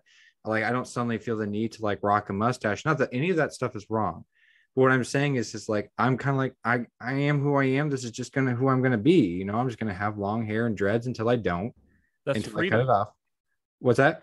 It's freedom. Totally. That's liberation. 100%. Because the other day, my wife told me, someone sent me a picture and they weren't smiling. He's like, why are they not smiling? She said, oh, that's what Zoomers do. Zoomers don't smile in pictures anymore. So, oh, I had no idea. Like, what a release that was. I was just like, oh, I don't care. I have no idea what these kids are doing now. And it's like, I ironically do sometimes, but it's like, that's really just to get a laugh. And I mean, that's like the nice things. I don't have to stay up with every new thing, because every new thing is wrong. Like, we have the thing is there. The thing was given to us a long time ago. And, like, every effort of every saint I've ever respected has been to safeguard it and to make sure it does not get corrupted. And that's the only thing I really care about. And I mean, I don't pull this card, but it's just like, I have a person who is openly at times antagonistic. He's an old queen. And, like, that's a whole other point that I don't even know if we're gonna have time to get to tonight. Is I have a couple old queens that hang out at my work, and they just cannot stand the new LGBT stuff. They're just like, they don't like the trans stuff. They don't like any of that stuff. They're just like, it's just foul and it's nothing for what we worked for and all that stuff. Again, not really my opinion, but he's openly kind of, like, antagonistic towards me sometimes, because he knows I was an Orthodox Christian and he's, like, a pretty professing pagan. And then there are times where I'm just like, look, dude, at the end of the day, like, give it like 50 years or so, and, like, we'll see who's right. And it's not even about, like, who's right, because I'm praying for you. That's the difference, is, like, I'm praying for you, but we'll see how things look. We'll see how things look. And, like, the things you're saying now, like, I just have to kind of sit there and say, please forgive him, and, I don't know if that's my place to do that, but it's just like, I don't know what to tell you, man. I mean, the thing is like, you're calcified in your anti-Christianity, and you're calcified in your narrative that the Christian church is deeply responsible for your unhappiness. Because if your suicide attempts that has, hey, by the way, this guy has multiple suicide attempts. That has nothing to do with the fact that he's not, seeking repentance, seeking Christ. That has nothing to do with it, quote unquote, has nothing to do with it. But it's like, dude, I don't know what to tell you. You're calcified in this opinion that the church has done some inherent wrong to you. And sure, maybe they have. Somebody handled your homosexuality inappropriately. And that's not cool. That's not what I'm going for either. Like, that's not what I'm going for either. But at the same time, like, you are so willing to lay everything and lay everything at the feet of this person. And there's a person I deeply love. person very close to me who's recently decided that they're gay, and I kind of get with their anger at men, blah blah blah. I get it, you know, because it was a personal trauma that happened to her. But now she's saying like, oh, you know, I was gay. I don't want to go to church because I was persecuted a lot for being gay when I was a child. And I was like, I was there when you were a child. You were not persecuted for being gay because you were straight. Like, this is not a thing. You have decided you are gay now at the ripe old age of 32 years old. This is this. Like, I mean, this is you saying this. And now, like, you were hanging up pictures of Jonathan Taylor Thomas and Hayden Christensen and like posters in your wall. It's like, and the thing is like what is always missing is the context, right? And so the other portion of this in regard to the repentance is that it isn't just a kind of blanket, here's what repentance looks like for transgenders, because we're talking about people. So people have to understand the place in which they have participated in their own destruction. And they have to then be willing to do the work. But we can give them a guarantee that if they do the work, then they will find God's mercy, and they will find, you know, salvation. And that's what the church does, and that's what we need to do.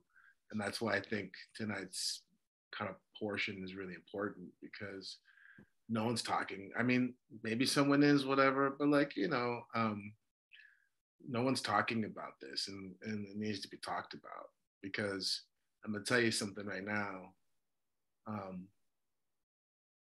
This is going to be one of the key issues that's gonna, you know,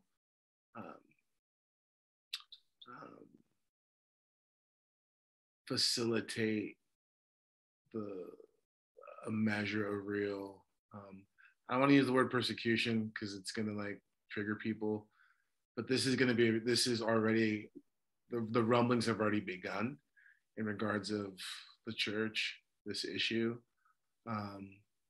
And it's gonna be the kind of like, you know, when there's these people, it's just like the Lord, the Pharisees and the scribes were always looking to catch him in something. They were looking for that thing. This is the thing that the world is waiting to catch us on, and they'll catch us. But alongside with that is there's a lot of fruit, because to me, there's something juicy, and forgive me how this sounds, but there's something really juicy about snatching a soul like that from the jaws of hell. It's super good, because it's just like the demons think that they have these people on lock, and to be able to really snatch someone from, I'm all for it. Yeah, I'm all for it. I'm all for, you know what I mean? Like, I'm all for having a rainbow and being like, nah, it ain't for alphabet soup. It's for God's promise. You know what I mean? Yes. Like, I'm all about really kind of, I'm all about taking it on the offensive, to be frank with you, and just like taking back our symbols, right? They can't have those symbols. Rainbow doesn't belong to them, belongs to us. The all-seeing eye doesn't belong to them, belongs to us, right? And taking these souls, these people who the demons think that like it's just a matter of time, you know? Like, nope, and snatching them back to the glory of God. That's what I'm all about. And you got caught slipping, demons. You know, I mean, I think the message that it is, this is what's so missing from Western Christianity is, you know, what you just said, Father, like what at the core of that, and it's just so obvious, is love. Mm-hmm. That it's like, because what does that snatching back mean? Like, it means like you don't have to be miserable. It's so good on this other side. Just come this way. Like, there is a way. And yes, there's some, you know, it's going to be at times frightening. It's going to be tough, painful, tough, difficult. It's going to be painful. You're going to have to die. Like, yes, like it's the cross, not the couch. We don't wear couches around our necks. We wear crosses. Yes. Yes. Yeah. But I think that for so many people who are in that situation, they know how miserable they are. And they don't need to be told. Nobody needs to tell them how you can tell how miserable they are when they're yelling at people in public, and they're marching around with such anger and rage about how they're such victims and everything. And it's like, you don't have to be miserable anymore. You're going to have to deal with some stuff, but you don't have to be miserable. And it's like, here it is. Like, this is the way to not be miserable. And the person who's talking to you was, especially if they're a convert, like myself, I can genuinely say it to somebody like, look, you could look at my life and I was miserable. Like, you could look at my life and you would think, oh, that's fairy tale right there. That's a fairy tale. And it's like, nope, miserable, absolutely miserable, depths of like hell, miserable. Amen. Right. And it's like, not anymore. Life is with a much simpler life and all of that. And it's like, still working, still repenting. Right. But like, knowing that there is joy in the world, like oriented toward joy, and it not being some sort of like ephemeral, how would I ever get it, and got to do all these things. Right. It's just like, no. Just pray, turn to Christ, repent. And it's like, there's the joy it just becomes a thing. And it's like, that's the message that's missing. Mm-hmm. In a genuine way. And it's not just like, oh, you're going to go, if you don't stop what you're doing, you're going to hell and all the hellfire and all of this. It's like, no. What about joy in your life now? Mm-hmm. Yeah. What about the hell that you're in now? What about Christ raising you out of the hell that you're currently in, like at this moment? That's right. Maybe I've just been like the prodigal son's brother for too long, in the loosest sense of the word. But my cell is always not like, my cell for people a lot of times it's just like, yeah, I don't really, joy is something that is always there, but my cell generally is like your anger and your depression and your loneliness and stuff like that. Like, it'll actually like start to mean something.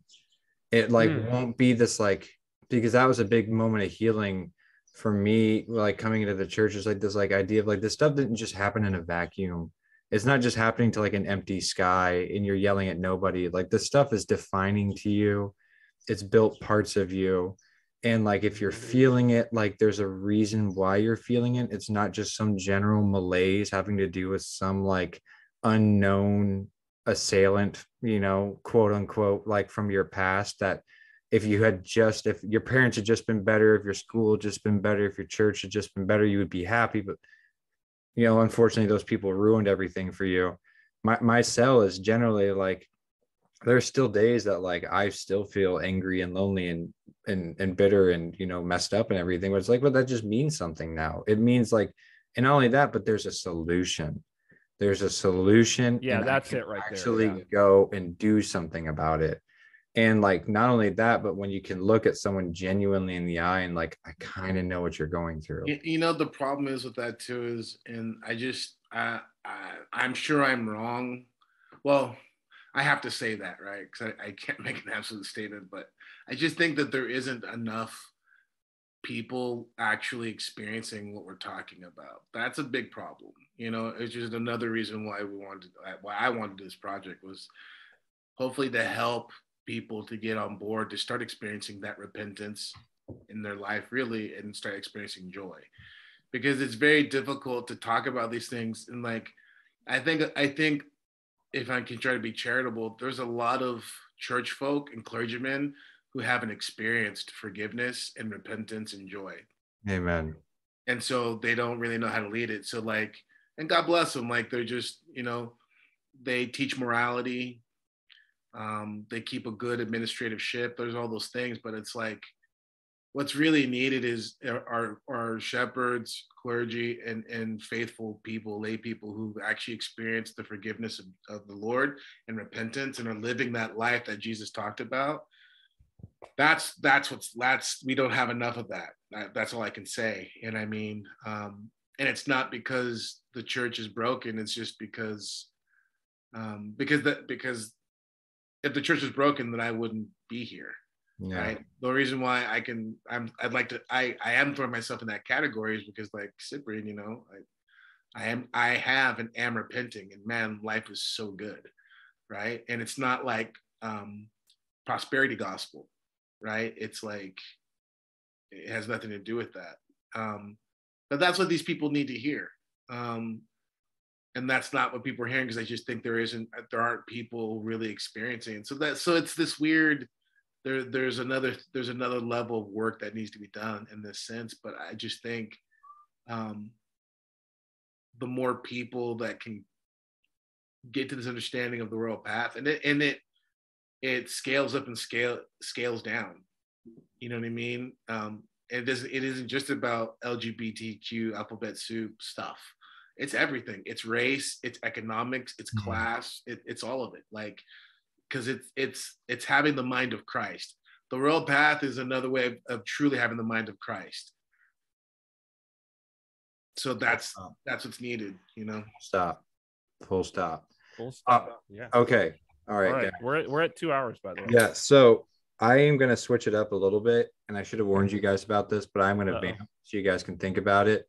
Okay. What is your guys' like, I hesitate to use the word favorite, because favorite, I don't have a favorite, but what is your favorite, a psalm that really sticks out to you? Because I know mine. And so I can give you guys a 50. 50 is amazing. 50 is the bar.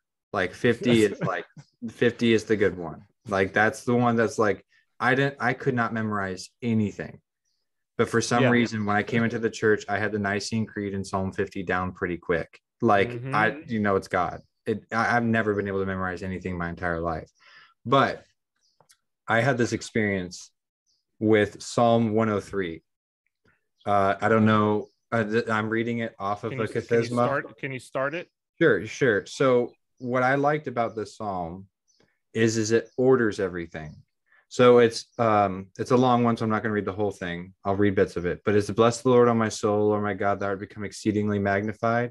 Thou hast put on praise and majesty, who covers thyself as lightest with a garment. So here's where we go.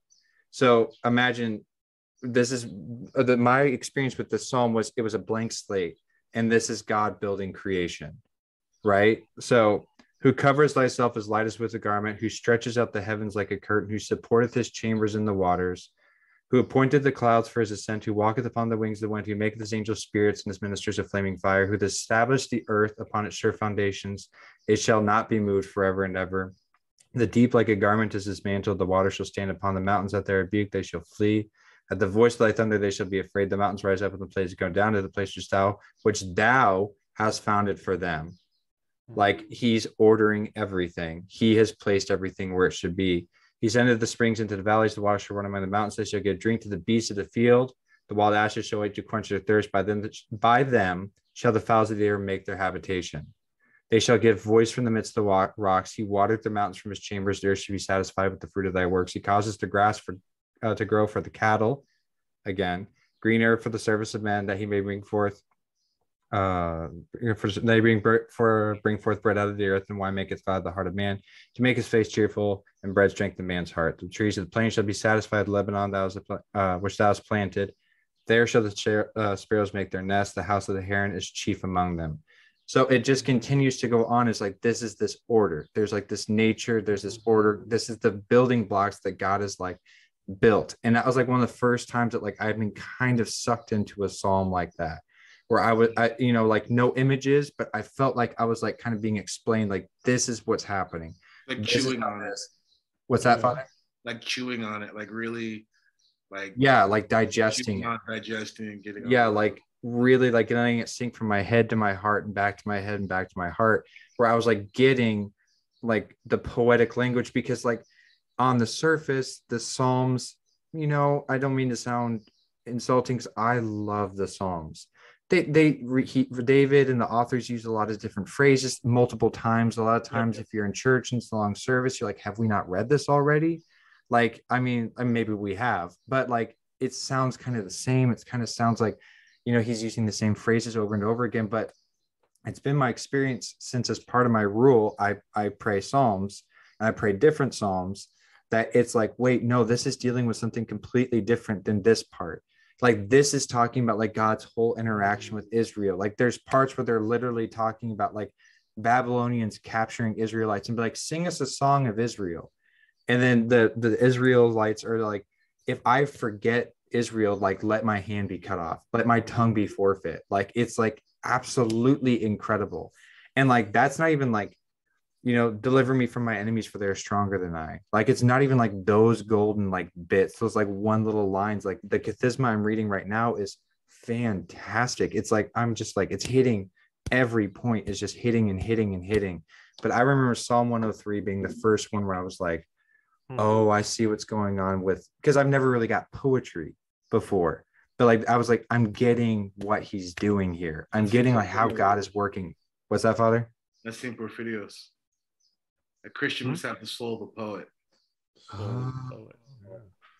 Yeah, because that was about the same time where I listened to a wonderful priest monk. Again, I'm not going to name him, you know, because it's kind of a criticism, but not really, because I love this man.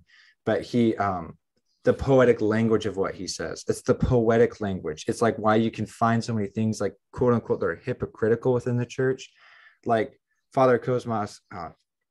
Okay, forgive me. Sorry, Father Cosmas. I knew he was going to do that. He'd be like, you never criticize a bishop.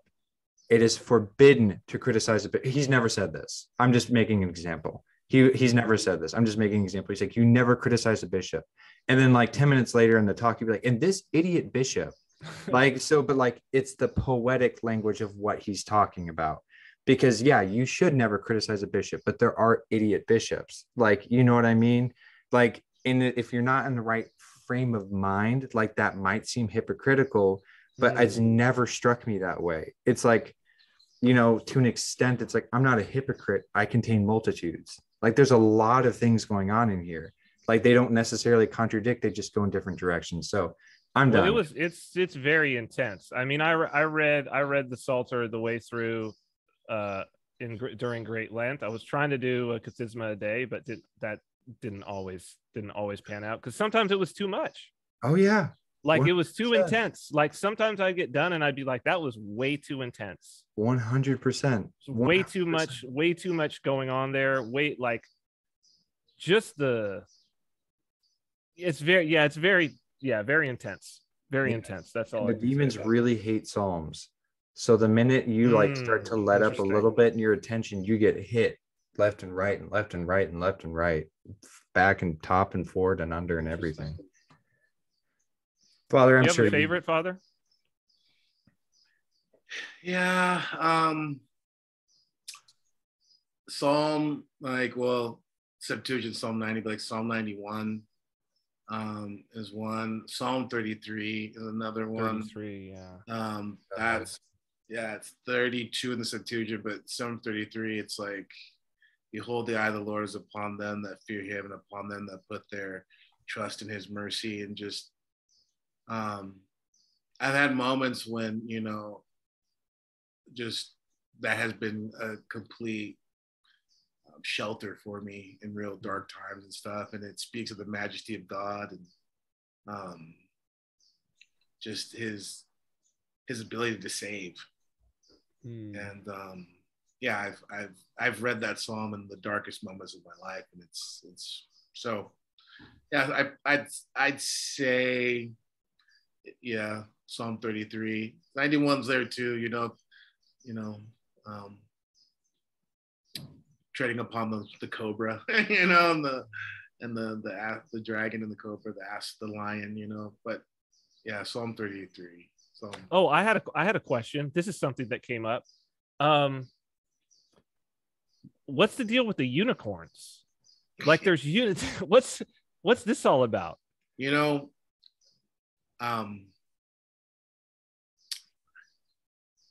my daughter loves me so much.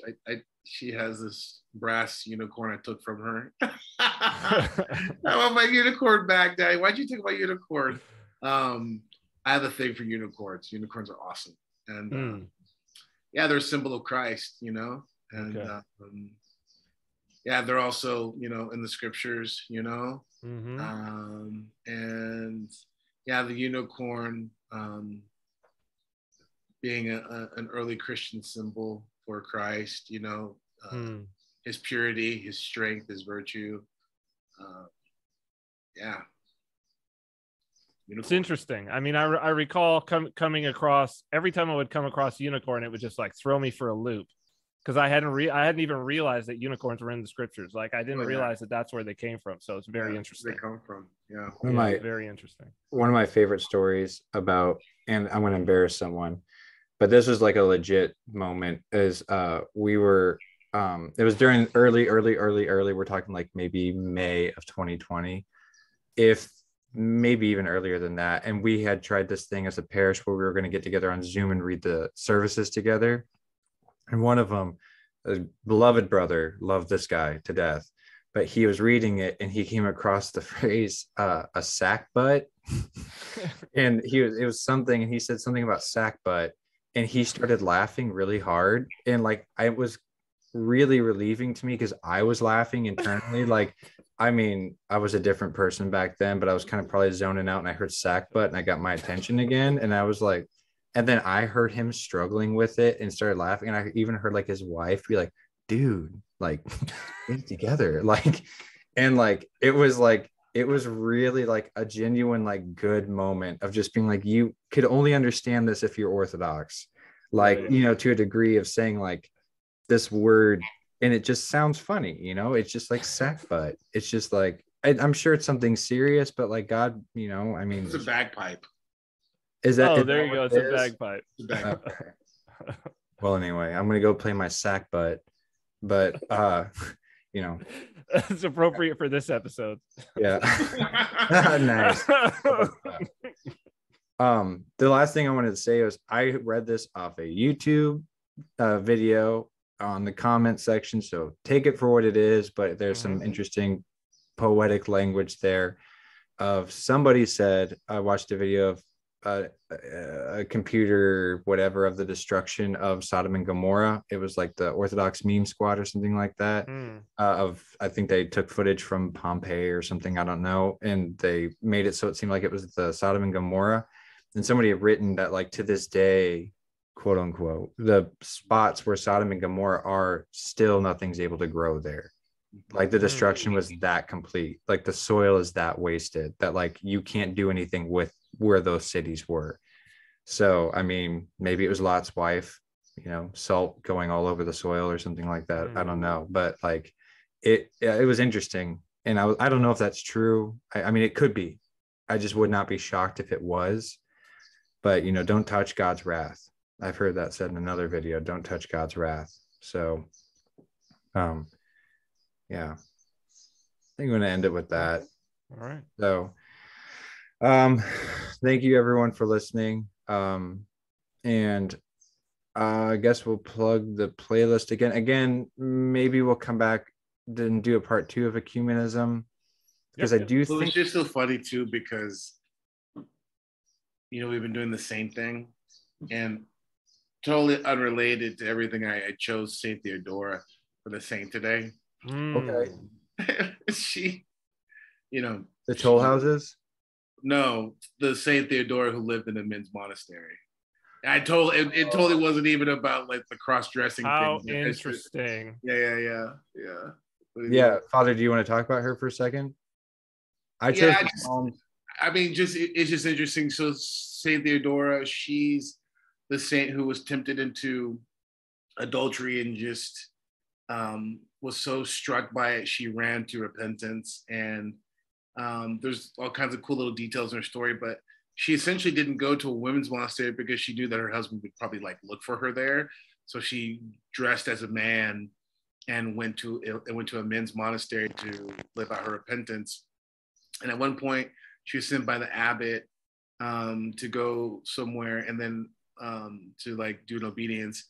And while she was there, a woman basically had accused Saint Theodora of falling into fornication and impregnating her, which was impossible, right? Mm-hmm. But Saint Theodora didn't do anything with it, just took care of the child and all this stuff, you know, and just suffered shame and was put out as this like terrible fornicator. And then it was like after Saint Theodora died, it was revealed to the abbot that like actually it was a woman and had been this righteous woman who had like silently suffered under this false accusation and didn't do anything with it. And they, you know, he like uncovered her breast to show like the brothers like it's a woman. They're like shocked, you know, it's like, oh my gosh. And then the woman who accused, you know, Saint Theodora of like fornicating, impregnating her, like confessed and went mad and all this stuff. So it's appropriate. Yeah, she's great. But the point was, is like it's just funny because I had her picked, and then we just went, you know, as everyone knows, we don't do like really any kind of pre whatever, and it's like, oh, that's cool. Yeah. Wow, perfect. I remember listening to the Father Cosmas, and he was talking about Saint Xenia, and he was talking about. I love this man so much, but he was talking about how she wore her husband's coat, and like out of it, he was like talking. He was like, "You wore." And by the way, this has nothing to do with a transgender thing, and just like ranted for like the next 10-15 minutes about like how this is like dangerous and blah blah blah. She's commemorated today, right? As we record this, glorification. It was her glorification. Okay. Yeah, I forgot to bring my daughter up for a blessing on Sunday. I completely forgot, but so did the other Xenias. So I'm gonna let it roll. So okay, yeah, I think that's it. I'm gonna plug the playlist, I guess. And then I think we will do a part 2 on ecumenism. Yep. I think that's next week, God willing. We'll see. But yeah, because I think that there's some things we should probably talk about that still. And I mean, I'm still all about trying to get everything we can out of the creed. So anyway, I think that's it. So we'll see you next week. And thanks for having a good night. All right. Bye-bye. Bye.